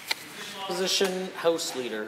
Thank you very much, Mr. Speaker. Mr. Speaker, I do not believe this is a point of order, that this is a matter of debate, that we are speaking about a government and their actions or inactions. That in his remarks, the government House Leader referred to yesterday's points of order as informing him calling this today. I would submit to you that there is a very big difference about a political party or a caucus wanting people to live and die in encampments versus suggesting that the government is ignoring voices when we see that happening through their actions. I believe this is a matter of debate, and I look forward to your ruling. Seeing none, I do have the benefit of the blues, and I am prepared to rule. The UCP has a failed track record on Indigenous engagement for emergency response. Now they're ignoring Indigenous peoples. when they tell the government they need to be kept safe in their home. I do not find this a point of order. I appreciate the remarks raised by the Honourable the Government House Leader. I will take them under advisement. At no point in time during the speakership have I provided any sort of caution on this type of language. I'm not saying that it could never be a point of order in the future, but it certainly isn't today. I consider this matter dealt with and concluded. At 2:27, the Honourable the Government House Leader rose on a point of order. Oh, sorry, correction. The Honourable the Government House Leader. I have, could be 225, it could be 227. This one, oh, sorry, 204. Yeah, this, the Honourable the Government House Leader rose on a point of order. The Honourable Member for Edmonton South was speaking. Yes, thank you, Mr. Speaker. Indeed, at the time noted, the Honourable Member from Edmonton South was speaking. We were talking about post-secondary education. Similar to the previous point of order, I believe that language used, again, making broad, wild accusations about what the Premier is or is not interested in doing, I think is not helpful to the debate in this chamber. Would be more than happy to entertain questions about government policy and what it may or may not do.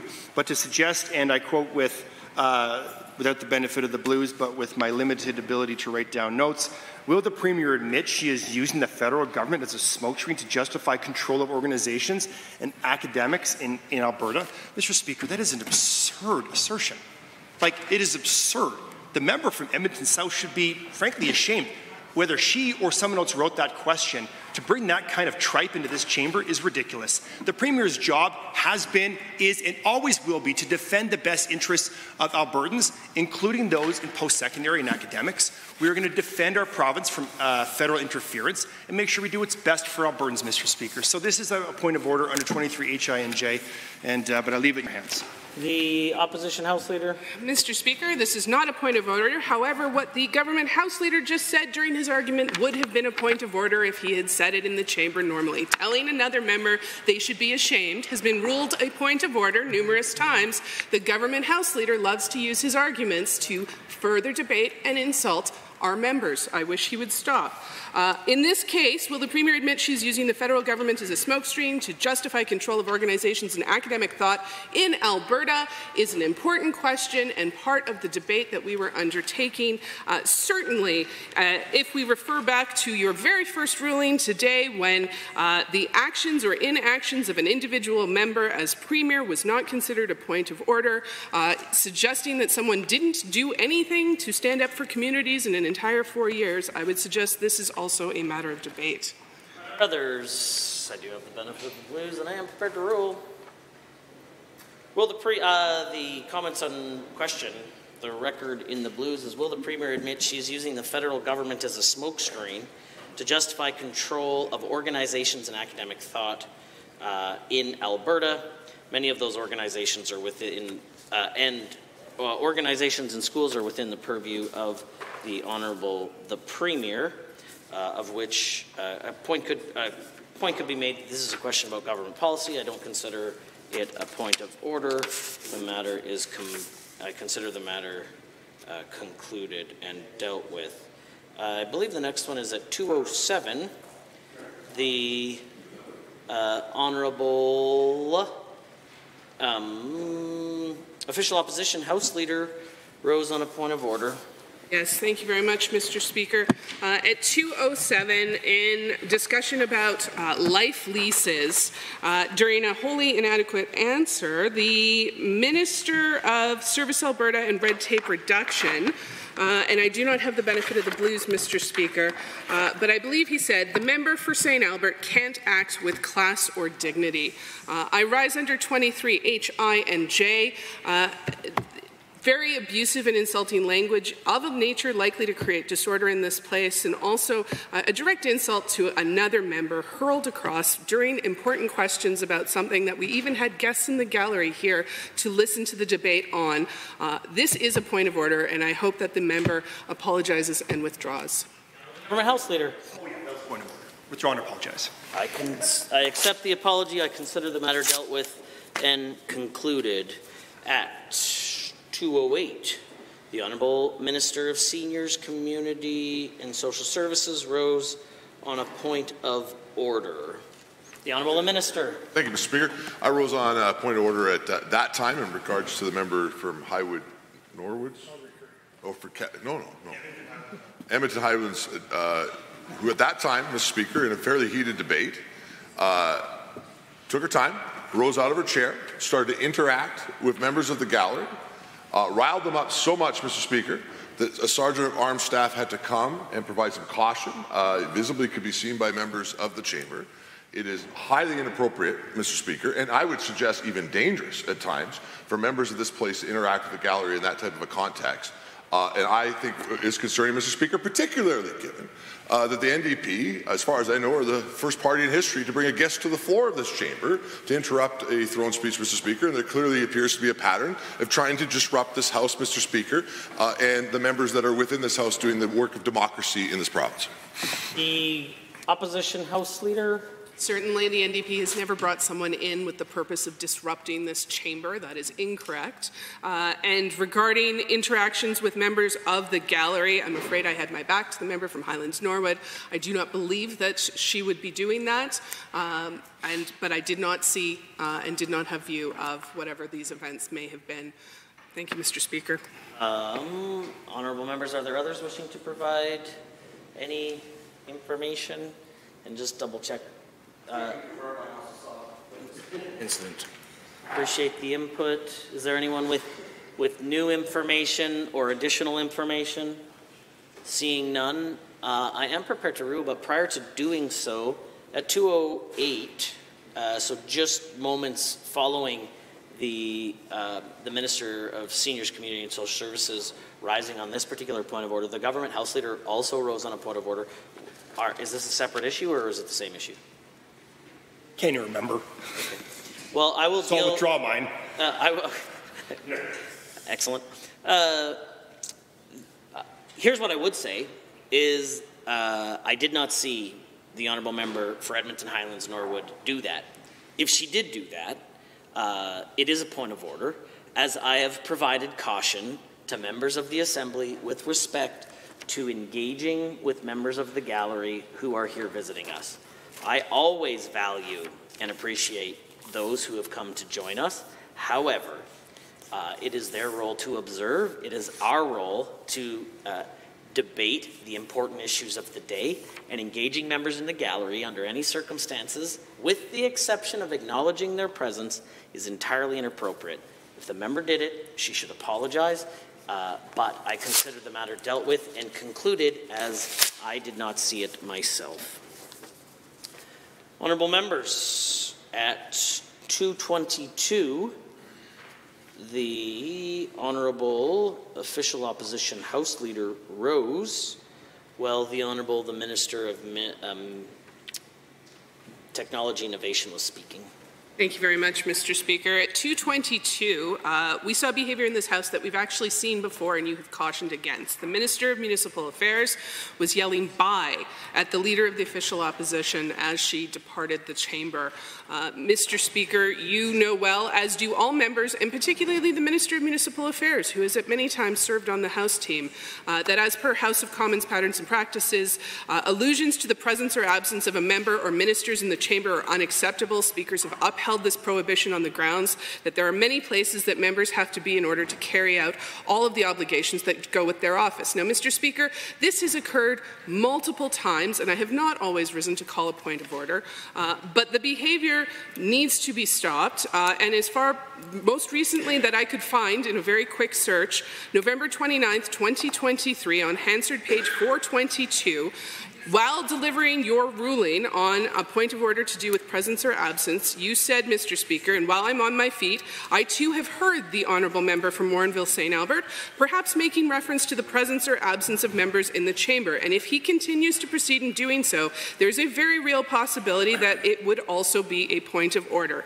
Now, the minister, the member from Warrenville St. Albert and the Minister of Municipal Affairs sit beside each other. They've both engaged in the same bad behaviour. I would ask that that you rule it a point of order so we can make sure that it stops. Leader. Thank you, Mr. Speaker. At the time noted, I did hear the word goodbye. No idea who it was directed at, Mr. Speaker, because at the time, while the Leader of the Opposition was exiting the chamber, for whatever reason, she was exiting the chamber, and after she had left the chamber, the word goodbye was used a couple more times. I don't think the word goodbye is necessarily a point of order. I would say there is precedence where the Minister for Red Tape and Service Alberta has said, hey, part-timer or something offensive, that was a point of order. Totally get it. That was apologized for, and you've ruled on this. But in this instance, Mr. Speaker, it is impossible for me to suggest who that comment was directed at. It could have been directed at someone on the government side who was exiting the chamber at the same time, Mr. Speaker. So I leave it in your hands, but I don't believe this is a point of order. I am prepared to rule, and I do have the benefit of the blues. I would say this, that I've provided caution in the past on the referring to the presence or absence of a member. I have no reliable record of who said what. I do have the benefit of the blues. I would encourage members that it's unparliamentary to refer to the presence or absence of a member, as there's lots of reasons why members may or may not be able to attend the chamber. If the Honourable Minister of Municipal Affairs or whoever the other allegations are made about are doing that, I encourage them to stop, and I will be listening with keen attention in the future. I consider the matter dealt with and concluded. This is not a point of order. At 2:35, the Honourable Member for Calgary-Curry was speaking, and the Honourable Minister of Seniors, Community and Social Services rose on two separate occasions. Yes, Mr. Speaker. At the time noted, the member for Calgary-Curry was speaking and said in her remarks, and I don't have the benefit of the blues, and I don't even have like an official record besides some borderline illegible chicken scratch that I put down, but it's something to the effect of, the Premier said smoking isn't bad for you and getting cancer is their own fault. Now, we know in this chamber, Mr. Speaker, that is wildly inaccurate. That is wildly false. The Premier has never said that. I don't know why that member would even suggest that the Premier said that smoking isn't bad for you. It's certainly a distortion and sounds a lot like a personal attack. I would say this rises to the level of a point of order under 23H(I) and I count 1, 2, 3, 4 points of order on this specific member. It seems like there's a pattern of making personal attacks specifically against the Premier in her lines of questioning. The Official Opposition House Leader. Thank you very much, Mr. Speaker. Mr. Speaker, I don't believe this is a point of order, that this is a matter of debate. And in defending this, I've very quickly typed the name of the Premier and the word cancer. The CTV News article from Calgary, UCP leadership candidate Danielle, under fire by all political stripes for cancer comments, has within it, while listening, Smith, again, apologies, it's been a long day, Mr. Speaker, said she believes some of the blame falls at the hands of the patient. And this is a quote, once you've arrived and got stage 4 cancer and there's no radiation and surgery and chemotherapy, that is an incredibly expensive intervention, not just for the system, but also expensive in the toll it takes on the body. But when you think everything that built up before you got to stage 4 and that diagnosis, that's completely within your control, and there's something you can do about that, that is different. And so the member from Calgary-Curry is not alone in attributing these statements, which we have recorded and we know that the Premier did say, referencing them in her question, I believe is a matter of debate, not intended as a personal insult, just a matter of record, Mr. Speaker. I believe this is not a point of order. Are there others? I do have the benefit of the blues, and I am prepared to rule. The Premier says that smoking is isn't actually bad for you, and that stage 4 cancer is the patient's fault. She proceeded. There was a point of order called. The Honourable Member for Calgary-Curry continued to say, can the Premier or any members opposite tell us why they know better than highly trained professionals about what's best for the care of patients? Another point of order was called. It's tough to know if those were the two of the same. She continued. it's possible this is in the second one, but maybe with some agreement from the government House Leader, we can deal with these both together, because she continued to say, can the minister tell Albertans why he knows the support recovery plan, and when he's shown such disdain and disrespect for the life-saving workers on the front lines? And an additional point of order was called. Is this all in the same point of order? No, they're different.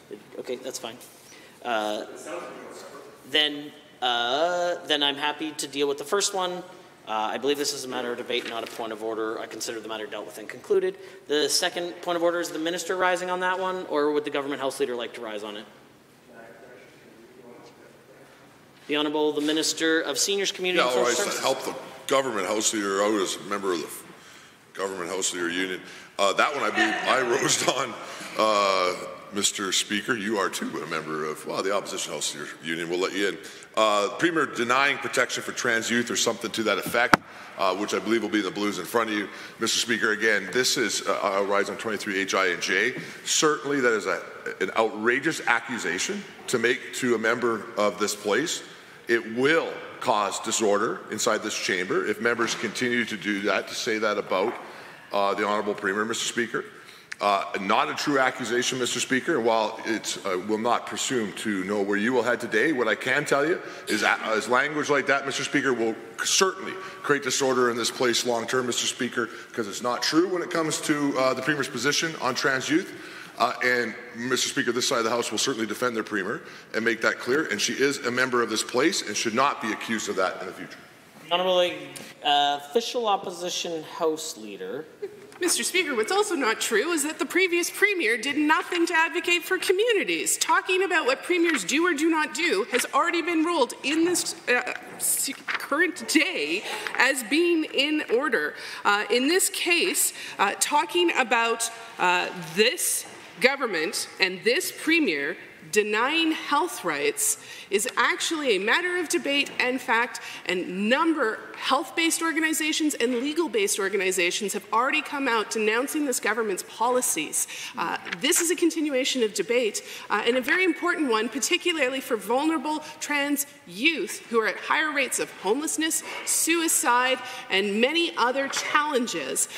This has been one of the key fights in this Assembly so far this session, Mr. Speaker, and I imagine it will continue.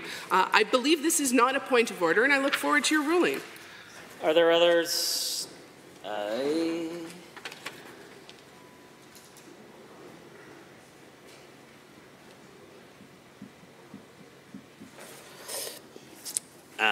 Well, on this particular point of order, I do not have the benefit of the blues. I am unsure of what has been said in this case, and without a reliable record, it's impossible for the Speaker to rule. Having said that, there was another point of order called at 2:36, where, on or around, where the Honourable the member for Calgary-Curry stated the following: such disdain and disrespect for life-saving workers of the front line, of which, I mean, I'm happy to argue the point. That's your next one? Please feel free to proceed. I think you led in it just fine, Mr. Speaker. I don't have the benefit of the blues, and again, trying to read my own writing, but that was great you read it out, because, again, that kind of language is very disrespectful, showing disdain for workers. We do not show disdain for workers, Mr. Speaker. The Alberta recovery model is one that's leading the world in helping addicts get off the cycle of addiction and back into recovery. That is the plan. That is the job of the Minister of Mental Health and Addiction. And I may say, Mr. Speaker, if I may take a moment, that he is doing a phenomenal job at that. Literally saving lives. Now, I'm not going to go here and debate government policy, but what I will say is to show that level of disdain and disrespect for the government's work, and to suggest that the Minister of Mental Health and Addiction has that level of disdain and disrespect for addicts and workers is disrespectful in and of itself. I think it's a point of order. It creates disruption under 23 HI and J, but I'll leave it in your hands. The official opposition House Leader. Thank you very much, Mr. Speaker. Mr. Speaker, this is not a point of order. The workers themselves have expressed these things to the members of the official opposition. And this government is leading the world only if you cherry-pick the evidence, as this government is wont to do. I believe that this continues the debate, that it is important in this place, and that the official opposition needs to be able to represent what the workers are telling us directly. I look forward to your ruling, Mr. Speaker. Are there others? I do have the benefit of the blues, which I already read into the record. Can the Premier or any ministers opposite tell if they know better than highly trained... correction, that was the last one. The healthcare providers is at an all-time high. Can the minister tell Albertans how he plans to support recovery when he's shown such disdain and disrespect for life-saving workers serving on the front lines? I actually do believe that this rises to the level of point of order. Unfortunately for the honourable member for Calgary-Curry, went on to use some unparliamentary language off the record, and I think it's reasonable that she apologizes and withdraws. The honourable member for Calgary-Curry. I apologize and withdraw my statement. Consider this matter dealt with and concluded. At 2:38, I have the Honourable Government House Leader rose on a point of order. The Honourable member for Calgary-Curry was speaking. The Honourable Government House Leader. Yes, Mr. Speaker, at the time noted, the member for Calgary-Curry was speaking, and without the benefit of the blues, I can say, but I can still feel that I feel that this is a point of order when the member said, the Premier is speaking with extreme ignorance.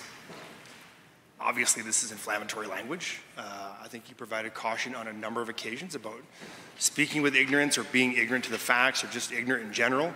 That certainly is not something that I think is fit for this chamber and for the debate.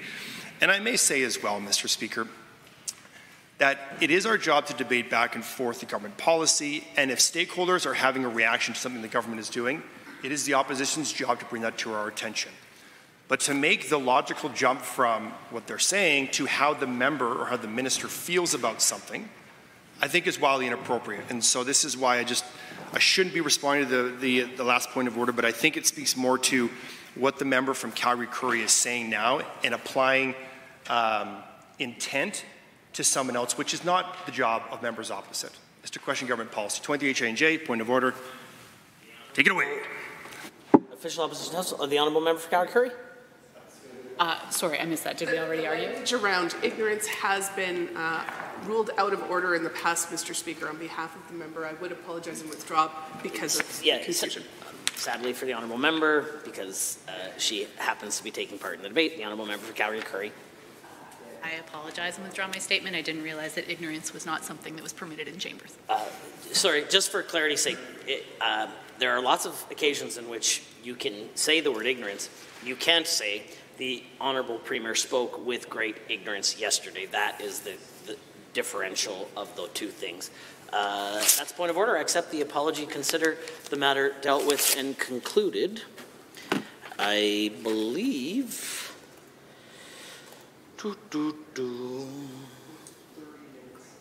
I don't know what time this was at all. Perhaps 2:40. The official opposition House Leader rose on a point of order. Thank you very much.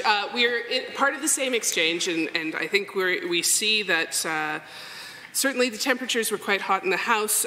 In this case, I rose on a point of order because the Minister of Mental Health and Addiction, in his response to the member from Calgary-Curry, stated that the members opposite prefer death and destruction. And I am all for debate on policies, debate on the issues, even talking broadly and mischaracterizing what our political opponents might say, but to suggest that any member of this assembly wants their constituents to die, I think passes into a point of order, Mr. Speaker. And talking about the members opposite's preferred policy that caused death and destruction, I will tell you, during COVID, the language that the official opposition used, concerned about policy and the outcomes that it has, was something we thought about quite a bit. But certainly we would never accuse the government of wanting people to die and preferring death and destruction. I believe this is a point of order, and I look forward to your ruling, Mr. Speaker. The Honourable Government House Leader. Leader. Deputy House Leader, sorry. Well, thank you, Mr. Speaker. The truth is, when we're debating policy, Mr. Speaker, I understand it's a sensitive topic. I'm happy to take your direction at the end of this. But when we're debating policy surrounding addiction, the reality is death is a part of that. This chamber, if nowhere else, we should be able to have an honest, frank discussion about the consequences of the policies adopted by either side. I hear regularly, while answering questions from the other side, shouts of how many children they believe are dying because of our policies, invoking death regularly. The truth is, it is a sensitive topic, one of which the policy, we were debating safe supply. This government vigorously disagrees with the other side because we do believe it does cause death. And this is a matter of debate, Mr. Speaker, perhaps the most important matter of debate because of the seriousness of the consequence of the policy at hand. Happy to take your direction. Are there others? You can go ahead if you want. Honourable members, because the exchange took place so late in the question period, I don't have the benefit of the blues. And in light of a fairly robust and vigorous debate over a period of time, you can well imagine the exact language that the minister used, I am unsure of. And without the benefit of the blues, it's difficult for the Speaker to rule. I do agree that issues around policy of political entities or otherwise can create strong emotions on both sides. I would recommend that over the weekend, all members consider about or make some considerations on what type of chamber do we want to have, and do we largely want to focus on the actual issues of the day, or is our primary objective to perhaps score political points inside the chamber? I hope that more broadly speaking, we can each reflect on our own personal responsibility in ways that we can raise the level of decorum more broadly.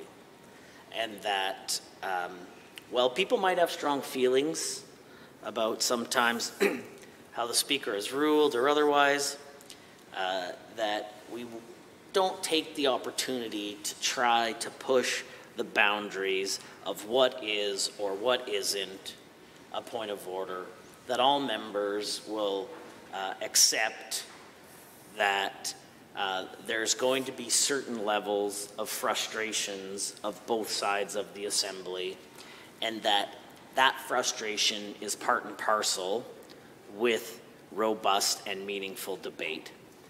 And I think we are on a very, very, on the edge of a pretty concerning tone and tenure in the House, where we saw today, quite frankly, members of the opposition rose every time members of the government said something that could have been perceived as personal or could have been perceived as hurtful. And in exchange for that, we saw members of the government rise and call points of order on every situation that could have been perceived as personal or could have been perceived as frustrating. And we've spent well over 35 minutes discussing those things. I don't think that it's helpful more broadly. The Speaker is but a humble servant of the Assembly, and if that is the pathway that the Assembly chooses, I'm happy to make rulings for 30, 40, 50 minutes following question period. I'm not convinced it's the best use of our time. I hope members will take some time to be reflective on that. This isn't a point of order. I consider the matter dealt with and concluded. The Honourable Deputy. Mr. Speaker, that is dealt with and concluded in your mind. In the spirit of your comments, I will unreservedly withdraw and apologize. I consider this matter dealt with and concluded, and I hope that same spirit that we see here this afternoon will flow to Monday, that the blessings of the weekend, your family, and all of the good things in your lives will come true over the weekend. And we can come back on Monday and have teamwork make the dream work. Orders of the day, orders du jour. Government bills and orders for second reading. Bill 12, Consumer Protection Life Leases Amendment Act 2024. Debate adjourned. Dr. Metz speaking. The honourable member for Edmonton Riverview has risen to join in the debate. Yes, thank you very much, Mr. Speaker. I'm very happy to join the debate on this very important topic. Of course, we're debating Bill 12, the Consumer Protection Life Leases and a Bracket Amendment Act 2024. So I just sort of want to start with some basics about what this legislation is doing and just what exactly life leases are. So life leases are a form of long-term housing tenure, and they're typically for older adults, and providers specifically do target seniors in their marketing. They're often sold as more affordable housing options for seniors. They're supposed to provide fewer home maintenance responsibilities, like snow removal is taken care of. And of course, this is quite attractive to many people because they'd prefer not to have to do that. And so that's one of the key reasons I think people want to live in this kind of a situation. Oftentimes, too, one of the partners has passed on, and people, like to move into sort of more congregate settings so that they are not all by themselves in a single-family home, or there is often common space, activities that people are together with. So this makes this quite attractive to people who are interested in this kind of housing situation. The only difficulty, of course, one of the significant difficulties right now is that this life lease program has been found to have significant flaws. So significant that millions and millions of dollars are being lost by Albertans, like hundreds of Albertans are impacted by this because Alberta has not properly managed this situation. And I just want to read into the record a letter from a constituent in Sherwood Park, from my colleagues riding, where there is a life lease facility, and it's in response to Bill 12. And she writes that I'm writing to express our distress with the life lease legislation. It does not address the interests of seniors who feel trapped, misled, and lied to.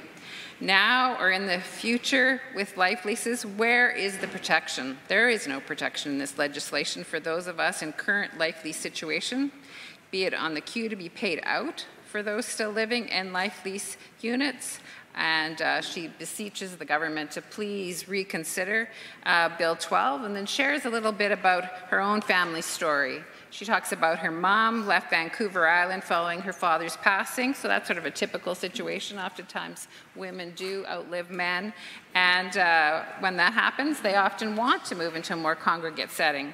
So after her father's passing, to be closer to her family, which was here, Bedford Village appeared to be ideal in that her mother could meet with other people her age, have a social life, engage in all the activities offered, go on bus trips to a variety of different venues, and still be close to family. She bought the apartment with her life savings and was told that when she wanted to leave, Bedford would sell it for a small fee and she would receive her money after 3 months' time. We have since learned that most of what we were told is untrue. We have been misled and things are no longer ideal at Bedford. The bus trips have been cancelled, their balconies have been locked down, activities have been reduced to a couple of exercises a week. At some point, my mom may need more care and we were relying on the sale of her suite to pay for her extra care. We're not sure she'll ever receive that money now, and Bill 12 does not help. We support the seniors involved and want fair legislation that protects all seniors. Bill 12 is not ready. More consultation is needed, more protection, and more support for seniors. And of course, we have people in the gallery today who were gathered earlier before we sat in this House to express very similar concerns to the one that I just read in this letter, that so many Albertans are not receiving the funds that they're entitled to under these life lease agreements. We know that there's some bad actors in this sector, and one of the most egregious bad actor is Greg Christensen, and his unscrupulous business practices have caused tremendous suffering for hundreds of Albertans. We know that 60 million approximately is currently owed to more than 150,000 seniors who have terminated their life lease with the Christensen group of companies. And it's been over 6 months that they have the Life Lease Society of Alberta, led by President Karen Dowling, have beseeched the Minister of Service Alberta to do something. And Bill 12 is what he's done. And unfortunately, he seems to have not really listened or given enough time for contemplation or made enough time to really understand the issues, because of course this legislation does nothing to help current life lease holders. They are still out in the cold, and the President, Karen Dowling, said that it feels like a slap in the face, that they're blindsided, they really weren't properly consulted on this legislation. So these are very important stakeholders in this issue that are not being listened to. And I really ask the government to take a step back, and this legislation needs to be able to support people. And if it can't be done in this legislation, then how can it be done? It's certainly what I've heard from people who are in this situation is they don't feel the government is listening. They don't feel the minister is listening to their concerns. And of course, the consequences are devastating for these families. It's really horrific what's gone on. Hundreds of families don't have access to the funds that are legitimately theirs. The impacted seniors are in the latter part of their lives. If they terminate the life leases when they need higher levels of care, and unfortunately that's what happens. It happens to many of us as we age. We need more supports, and these facilities can't provide them. So of course we can't always age forever, in this kind of more independent living situation. And so when that's needed, they can't access these funds for this higher level care, because of course that's much more expensive. So it's, it's causing families across the province just significant stress and difficulties to not have access to these resources. And again, this legislation does nothing to change that situation. So, I mean, really, people terminate their life leases usually for 3 different reasons. One is that they need this higher level care, which I just mentioned. Another person might or family might move because for another reason. Sometimes a spouse dies, sometimes couples are in these life leases and they decide to maybe move closer to family that might not be that area. There's a whole bunch of reasons why people move. And, or the final ways that someone who had a life lease passes away. And of course, then the estate would receive the funds owed to them from that life lease.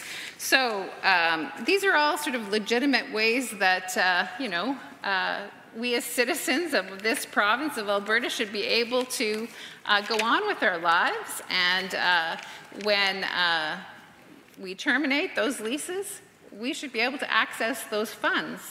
And many said they had been told they would receive money within 90 days, but we know that people have been waiting 3 years.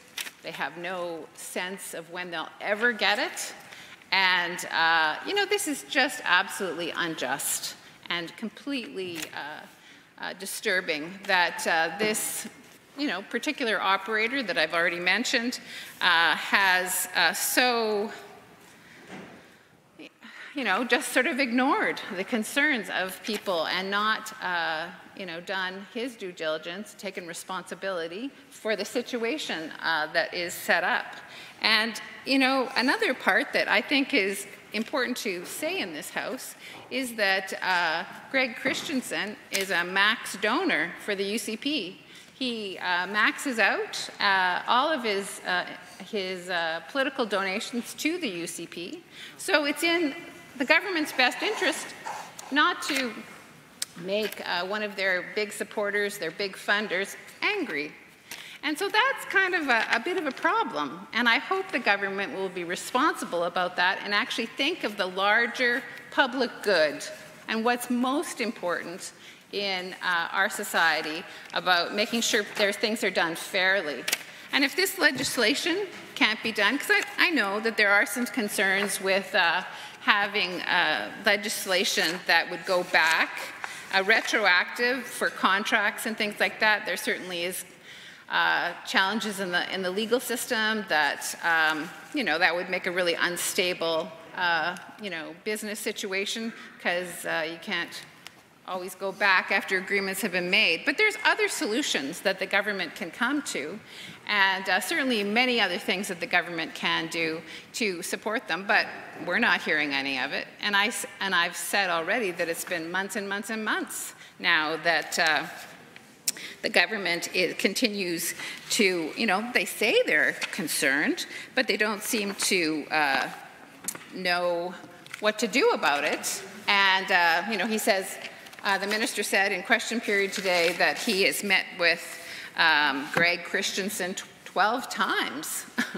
That's a lot of times. Like, what's he doing in those meetings? What's going on? Why have we not been informed of what progress they're having? Is it only this? I mean, one of the things they say too, there's their investigation that we understand is very limited in scope.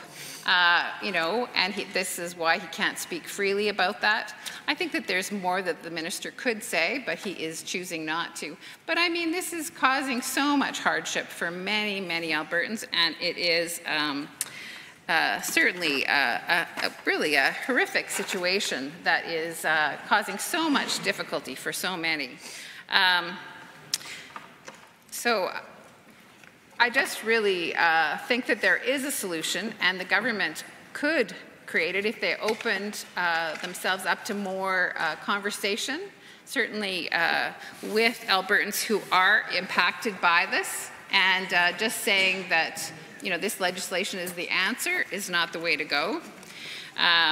We know that the legislation does bring in some penalties in the Consumer Protection Act, this Bill 12 that they've put forward, but it's such small scale. Like, it's not enough of a penalty to actually make much difference. These are, hundreds of millions of dollars. It's a significant, discrepancy. It won't even be a deterrent, it seems like the protections are so low. And then the legislation itself, And this, of course, isn't for the ones who already have leases. This is for, upcoming leaseholders. After the legislation is passed, there's a 180-day period for landlords to release the entrance fees. So these are the fees that are about, on average $300,000 to $500,000 that people have paid to, be part of this life lease program. So that's like 6 months of time, and we know Manitoba has 90 days, so that's more like 3 months, which is more reasonable. Oftentimes when people's health deteriorates, it can be very rapid. Someone may have a fall and they, hurt their, sometimes there's falls with, they'll break their hip, they'll need hip replacement, and then they just don't have the ability to continue to live in sort of an independent living facility sometimes. And so, this 6-month period can be, again, a really significant hardship for families because they, need that money, of course, to be able to support their loved ones in higher level care. So 90 days is something that other provinces have done, Manitoba specifically. So I just urge the government to think about that, and amending that might be one way to address this. But again, as I've said, this is just for people in the future, because this legislation, it's not even passed yet. So okay, thank you. Are there any other members wishing to speak? Bill 12, the member from Calgary-Curry.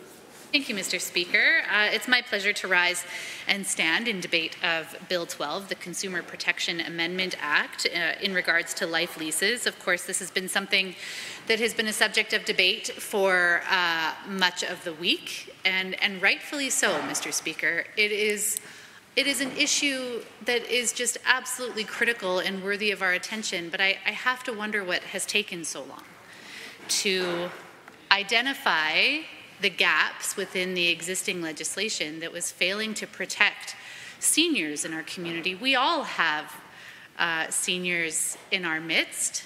We all want to see the absolute best provided to them, and where there is exploitation or mistreatment of seniors, then we really must rise to the occasion and do the utmost within our capacity to support them. However, Mr. Speaker, speaking of support, I don't support Bill 12.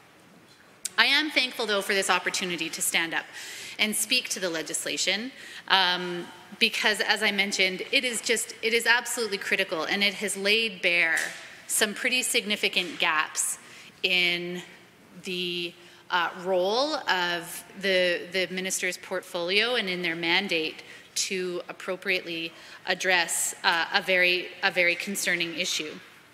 Bill 12 is a bit of a disappointment, though, I think, with all of that said, that when we know about all of the kinds of contributions that seniors have made to this province, that Bill 12 does not rise to the occasion that they deserve. It provides little for the people who have been seeking appropriate compensation, especially now when the cost of living is so incredibly high. I can't imagine the anxiety and the angst experienced by seniors living on fixed incomes, having, worked for 5 or 6 decades, raised a family, paid off the mortgage, did everything that they were supposed to do so that they were comfortable and protected and taken care of in their final years. And now we have folks who are worried about how they're going to provide for their children, their grandchildren, and for themselves as their needs may grow. As my colleague previously mentioned, things continue to change. Health conditions start to change. Housing needs continue to change. Care needs continue to change for seniors. This is not just a point in time. And if we don't actually assure the protections for folks as those changes come and as those life stages continue, continue to evolve, then we are not, in fact, doing the service that they require. Bill 12 does nothing to allay the issues relevant to existing life-lease contracts, Mr. Speaker. The bill offers support only to new entrants into life lease contracts. But as my colleague for Edmonton Whitemud has so eloquently and succinctly presented this week, there are an awful lot of people for whom this legislation does nothing. What is it? 50, I believe, I apologize, I don't have the numbers right in front of me, but $15 million worth of entrance fees that are owed people as a result of this Christensen contract kind of debacle. And unfortunately, this legislation simply does not provide the kinds of assurances that they will get those entrance fees back in a timely manner to bring a little peace of mind and comfort in their final years. It truly does fall short, I think, of the expectations and the responsibilities of this government to respond to the needs of seniors, and it certainly does fall short of what life lease contracts and life lease legislation and consumer protection acts are in other provinces, namely Manitoba and Saskatchewan. And so, as I mentioned, my colleague from Edmonton Whitemud provided some staggering figures yesterday, Mr. Speaker. Many millions of dollars are tied up in life leases. And unfortunately, governments of the past here in Alberta have really taken their time to resolve the gaps in regulation and lax protection for seniors. As I mentioned, they are the seniors who have built this province, seniors who have worked right to retirement, seniors who have doggedly saved for their final years, and seniors who I wouldn't blame for feeling abandoned in some way by a system that was meant to provide them with the protections that they deserve.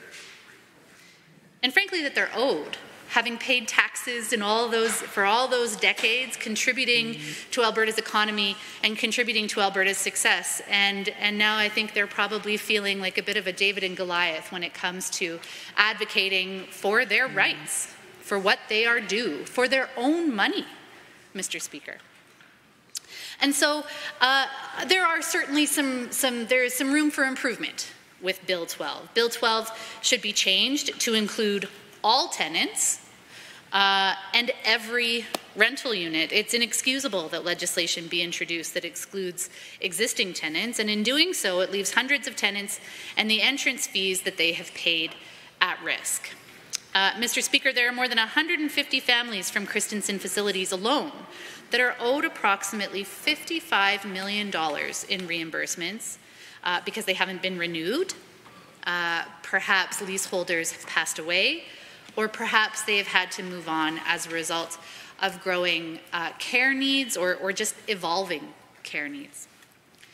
Once passed, Bill 12 will offer some protection for new life lease contracts, specifically for the return of entrance fees, but other protections may, or frankly may not, be included in the regulations. As is very often the case, the devil is in the details, the proof is in the pudding, whatever analogy we might want to use in that particular context, where a real level of granularity and scrutiny of these contracts is absolutely fundamental, because lives depend on it, livelihoods depend on it, and future generations within a family depend on it too. So back to what the bill does and doesn't do. The bill states that an operator must return the leaseholder's entrance fees within 180 days of termination. But my goodness, 180 days is a very long time, 6 months, Mr. Speaker, and it is very long relative to legislation in other provinces like Manitoba, where the requirement is a mere 2 weeks. 14 days versus 180 days. I would love to hear from the minister about why such incredible leniency was provided within this legislation when not all actors, not all organizations providing life leases have taken advantage of this particular piece of legislation or the contract law that allows for some discrepancies between one contract versus another. But why would we demonstrate such leniency when we've seen that such abuse can take place as a result? 180 days just does not seem justified, Mr. Speaker. It makes me think back to a constituent that I have in Calgary-Currie who contacted my office over the immensely complex, difficult and costly process of dealing with the kind of closing of the estate following the passing of a loved one. There are dozens of convoluted steps. If anybody has ever had to actually navigate this system, it is not for the faint of heart. It takes a long time, it is very resource intensive, and it's often sequential. So one step can only be done once the one previous has been completed, and oftentimes that will involve money. That will involve an estate. That will mean we have to close one step before we can move on to the next. And if we're waiting 180 days for a really fundamental piece of that estate to be resolved, everything else gets delayed. Everything else gets pushed down the line. And so we can easily be talking about a year or more before families can finally achieve some closure and some tangible steps when it comes to being able to move on following the passing of a loved one. And so I just wonder, with this 6-month wait that individuals and Albertans are expected to now abide by, that is Bill 12 really for the family? It begs the question if it's for the seniors or is it for shareholders? Is it for donors or is it for the downtrodden?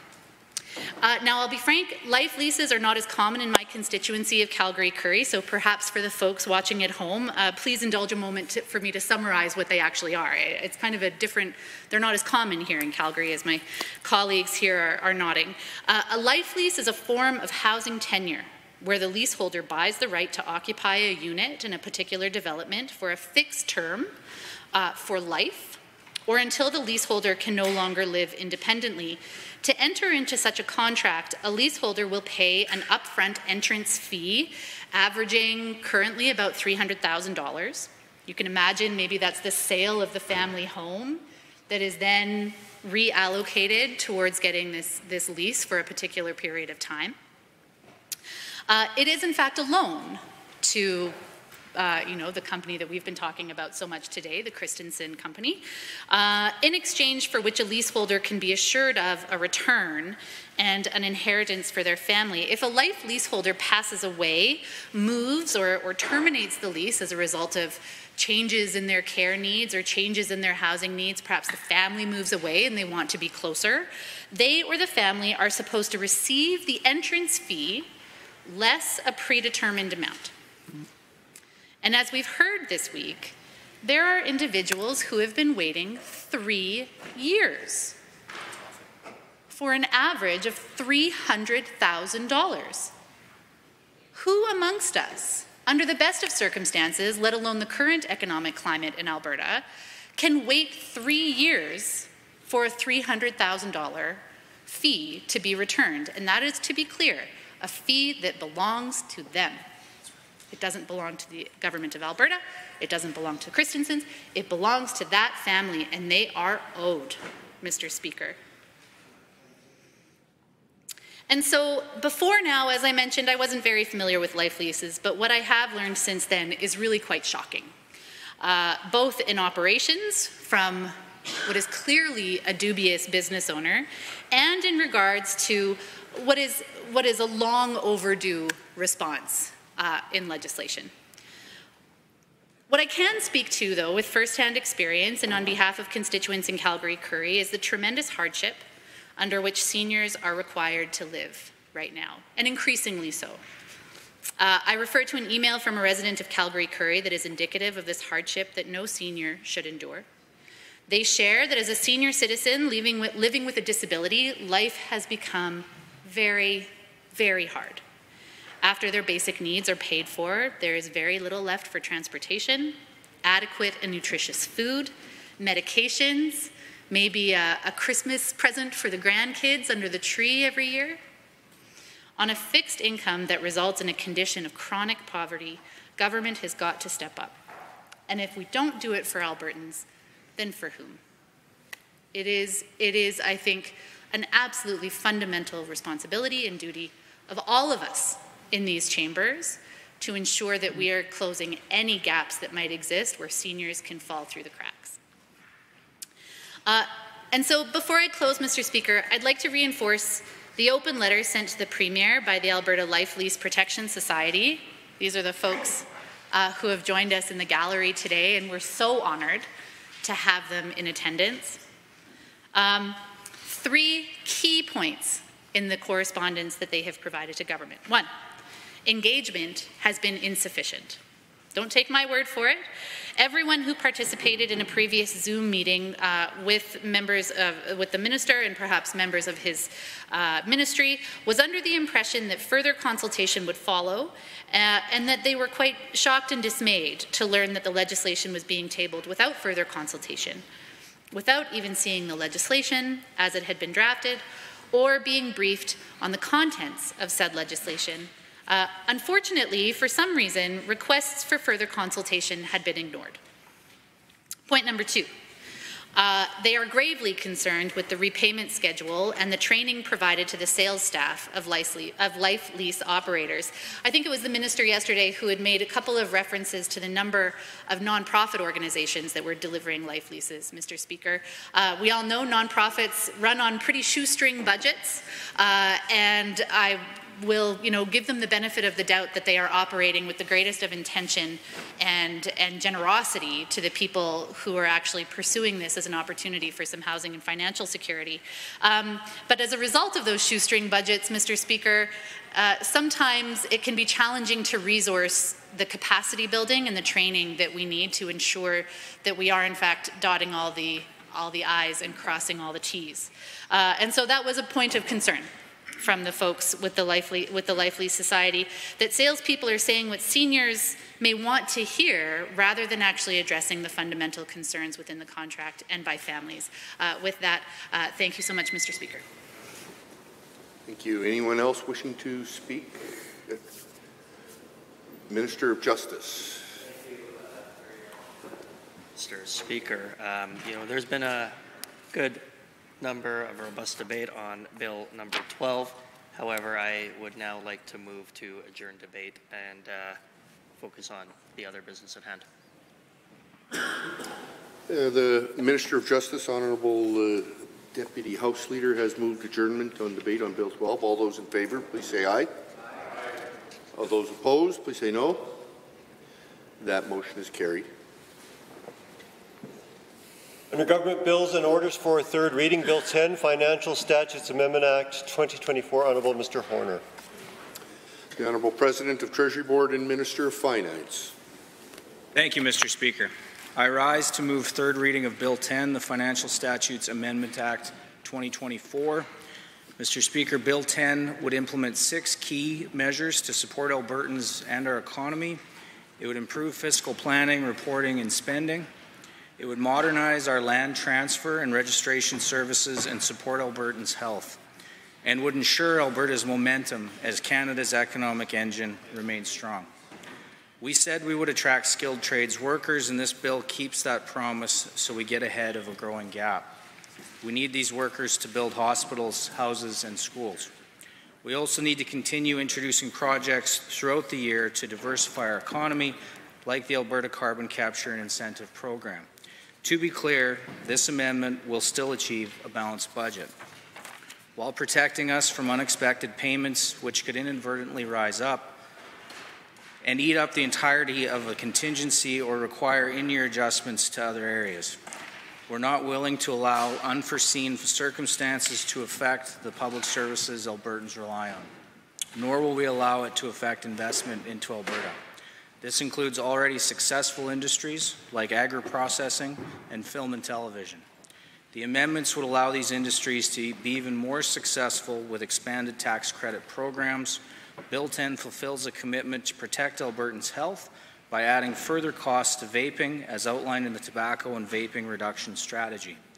Alberta's population is growing, and additional revenue is also needed to pay to maintain our high standards of public services. Our land titles and mortgage registration charges will remain the lowest in the country. They will actually only be 1/5 of the Canadian average. Mr. Speaker, Budget 2024 is a responsible plan for today and tomorrow.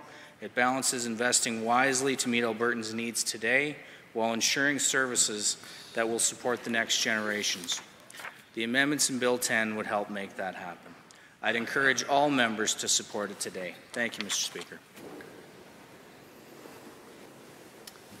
Thank you. Are there any other members wishing to speak to third reading on Bill 10? The member from Calgary Foothills. Got it. Thank you, Mr. Speaker. I rise today to speak to Bill 10 Financial Statutes Amendment Act. It is difficult to support a bill that covers this much ground. As the Minister just said, it covers quite a few things. And I say that because voting on this bill comes down to all or nothing. You don't get to pick and choose as you cast your vote. And it's simply not possible to support everything that is in this bill. While I acknowledge there are elements of this bill that do have potential, this bill is also littered with broken promises from this government.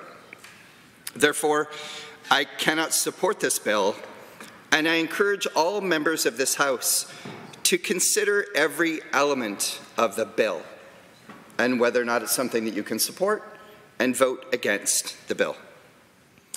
I'd like to start out with, of the things that are in the bill, I'd like to start out with the amendments to the Alberta Corporate Tax Act and the Film and Television Tax Credit Act, and the changes that would be made to the application of film and television tax credits.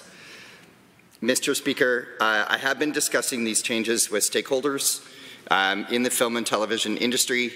Members of the House might recall that I was the Vice President of Strategy at Calgary Economic Development, and that put me in touch with stakeholders in this community about attracting film and television activity in this province. And through my prior role, I'm aware of the benefit of the industry to Albertans and the growth that this industry has experienced with previous changes made to film and television tax credits. The film and television industry is an example of the diversification that can take place in this province when the right set of legislation and associated regulations that go with that legislation are put in place. This industry creates good-paying jobs in a number of sectors, including the trades, such as electrical and construction workers, transportation and equipment operators. The industry also supports hotels and food services in areas where productions are taking place, sometimes in rural Alberta. Mr. Speaker, there are positive elements to the changes brought forward in Bill 10. Changing the timing and application to the tax credits will be helpful. However, as the saying goes, and as my friend from Calgary Courier was saying earlier, the proof is in the pudding, and we need to see the regulations that will follow this legislation. That if the government is considering increasing the tax credits available, or it seems like they are increasing the tax credits available, that this might actually make Alberta kind of move past the benchmarks that we see in other provinces in creating a tax credit that is more favorable than we see elsewhere. It may be that the government is considering regulations associated with the legislation to incent productions in rural settings. And Mr. Speaker, if these are the intentions of the government, increasing the credit available to larger productions may not achieve the outcomes that are being sought. That much of the production that we see in rural Alberta is from local productions and smaller scale productions.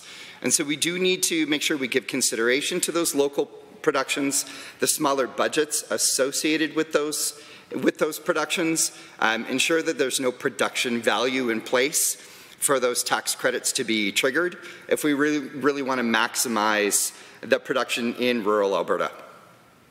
Mr. Speaker, this bill would be better served to include further detail on the application of the tax credits and provide additional clarity in the outcomes that we want to achieve in those changes.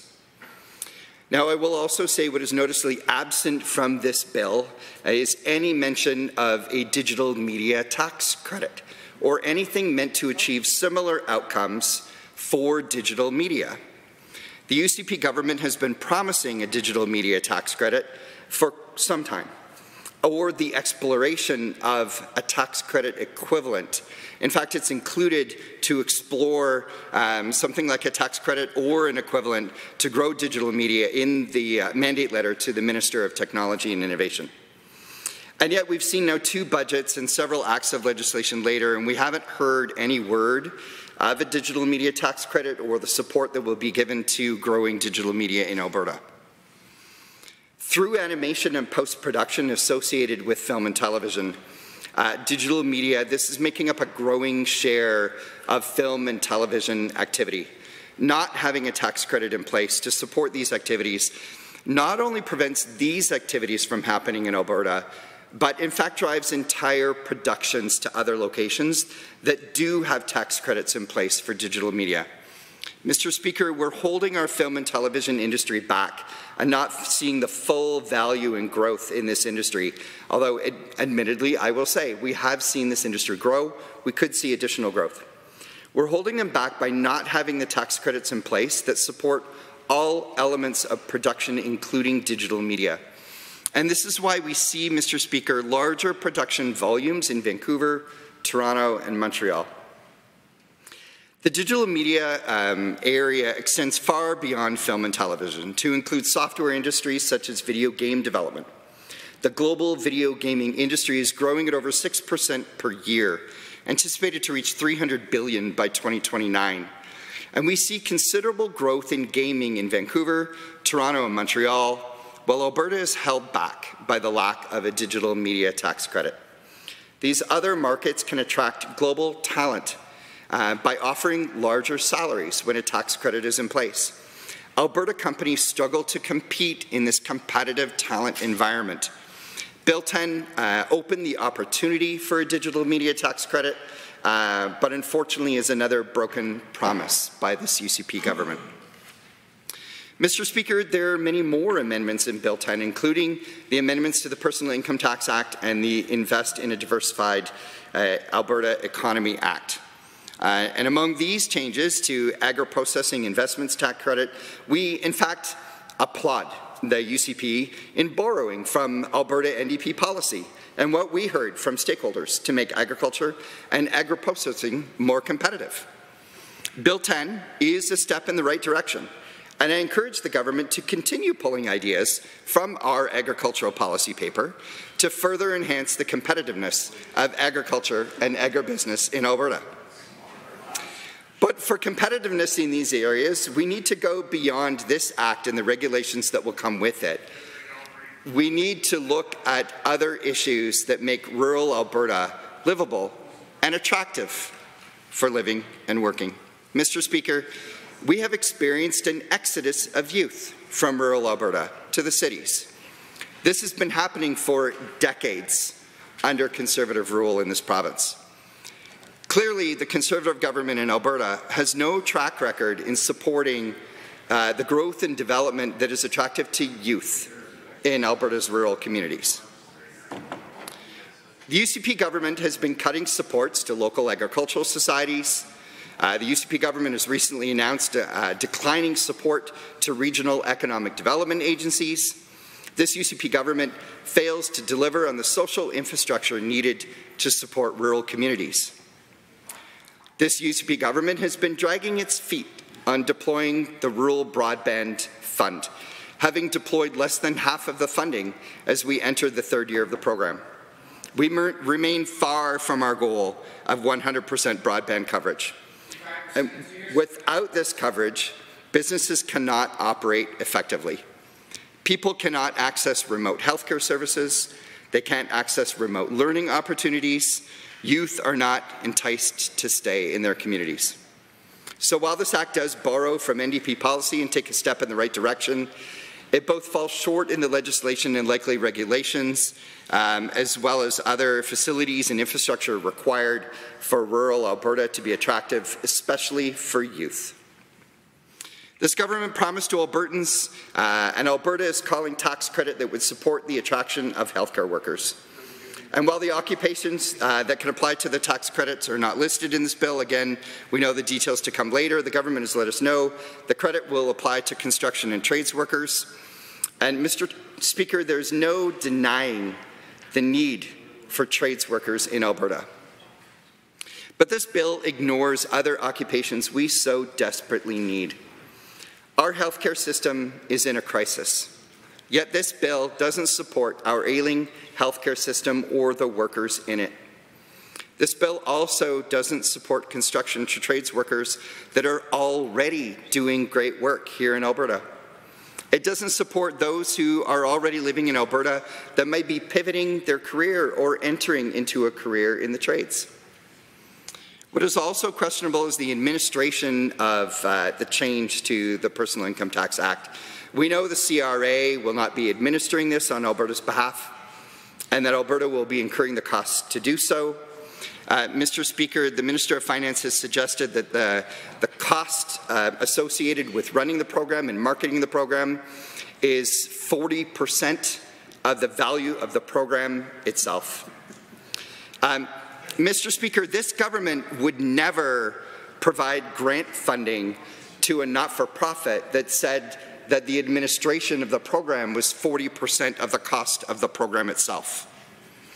And hasn't this government been telling Albertans that they're business-friendly and striving to remove red tape? This program doesn't sound efficient in its delivery or the effectiveness in its outcomes.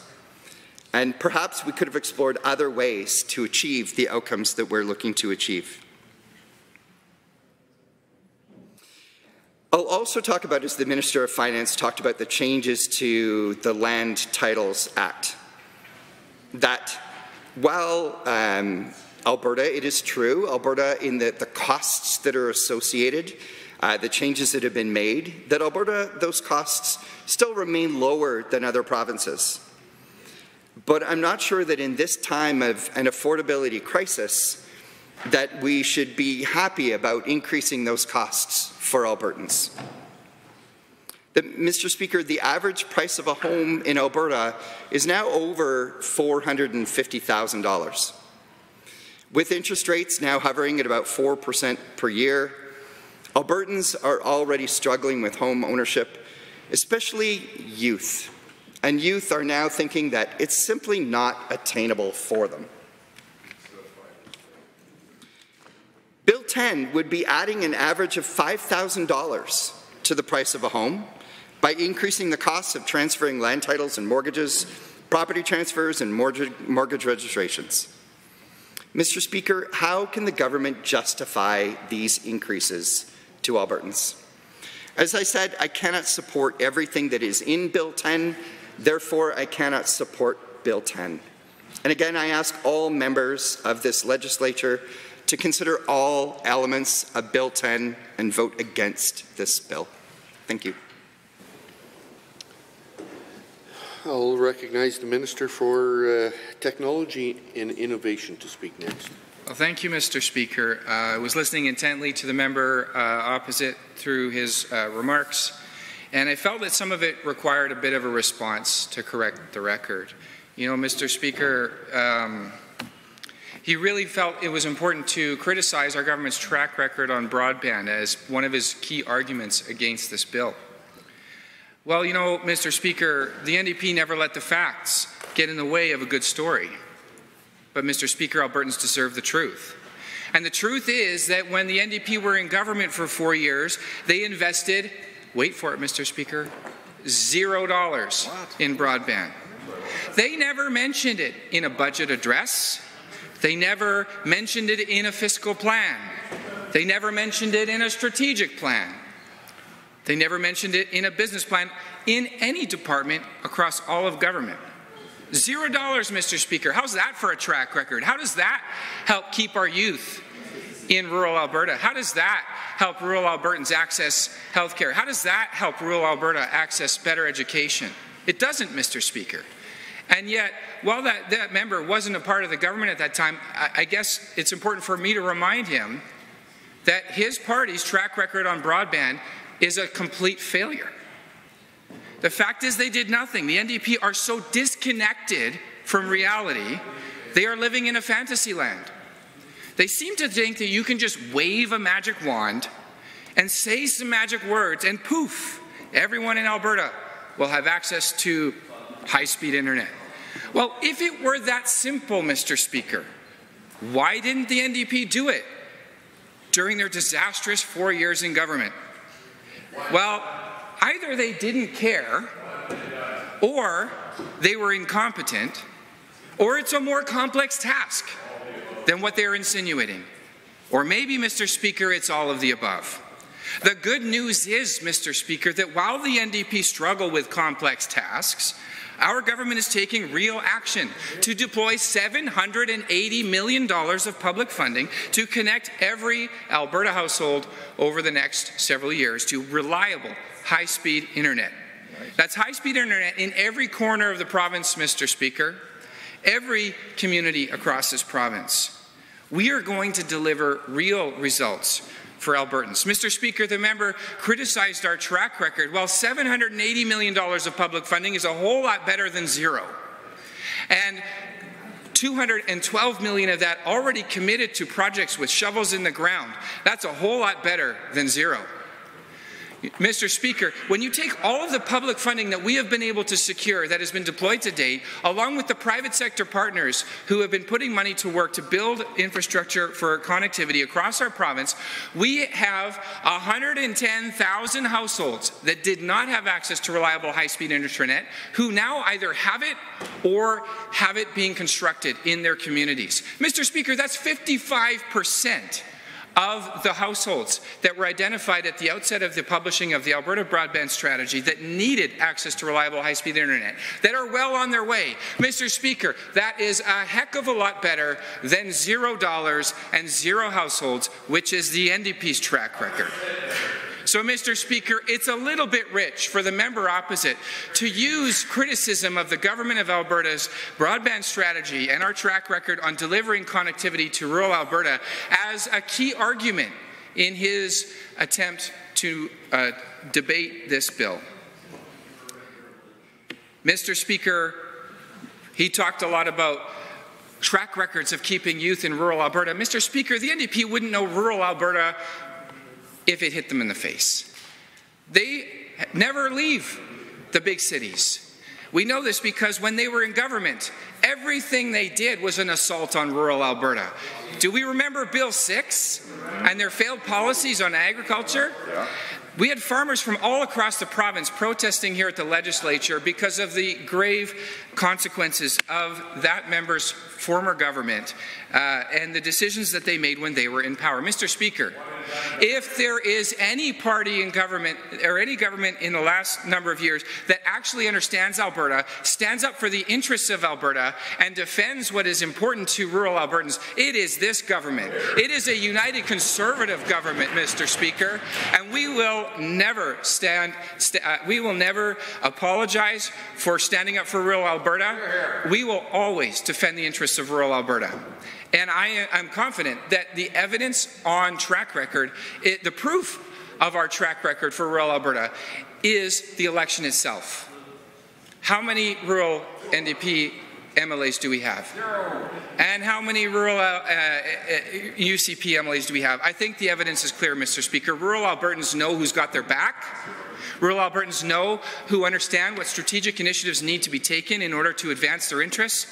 And they know that it is a united Conservative government that will do that.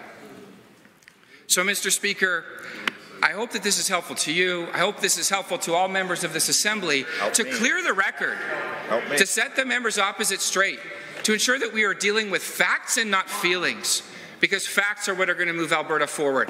Facts are what is going to deliver high-speed internet to rural Alberta. Facts are what is going to deliver a brighter future for our youth. And the facts are on our side, Mr. Speaker. Thank you. Any others wishing to speak to Bill 10? Seeing none. Calgary Elbow has risen to speak. Thank you. Thank you for the opportunity to speak, Mr. Speaker. So the topic of debate is the Financial Statutes Amendment Act. It's the enabling act of the budget. And if I'm to quote Ed Broadbent, budgets are values in miniature. This budget is about the values of this government, and sadly, it pains me to say that it's a budget of broken promises. Starting from the most signature policy that this government proposed as an election promise. They promised that there would be a tax cut for Albertans. Now, I know that me standing up here talking about a tax cut that we didn't promise, you know, it may seem a little bit strange, but Albertans had a choice in the last election. They had a choice of a government that would pay to fix healthcare, fund education so you got smaller class sizes, get Albertans a family doctor, or they had a choice of immediate affordability in the form of cash in their pockets, and Albertans chose the other option. That's democracy. What they have now is neither. They have neither what they voted for, nor what they could have voted against. It's an assault on democracy. It is deeply offensive. And especially as we find that there was only a single 6-page briefing note in July in which the tax cut was killed, is an insult to the people of Alberta. And so let's start there. And the minister has mentioned many times that, look, we can't project what a tax cut would cost in the budget because there's nothing in legislation and there's no ministerial evaluation, and so therefore it's not in the out years. That could have happened in fall. The enabling legislation could have been passed because as much as on the other side of the House, they love talking about the 15 to 19 government. The government between 19 and now is over there. And they have the power and the ability to make those choices, and the power and ability to pass laws to fulfill on their election promises. And I wish they would, Mr. Speaker.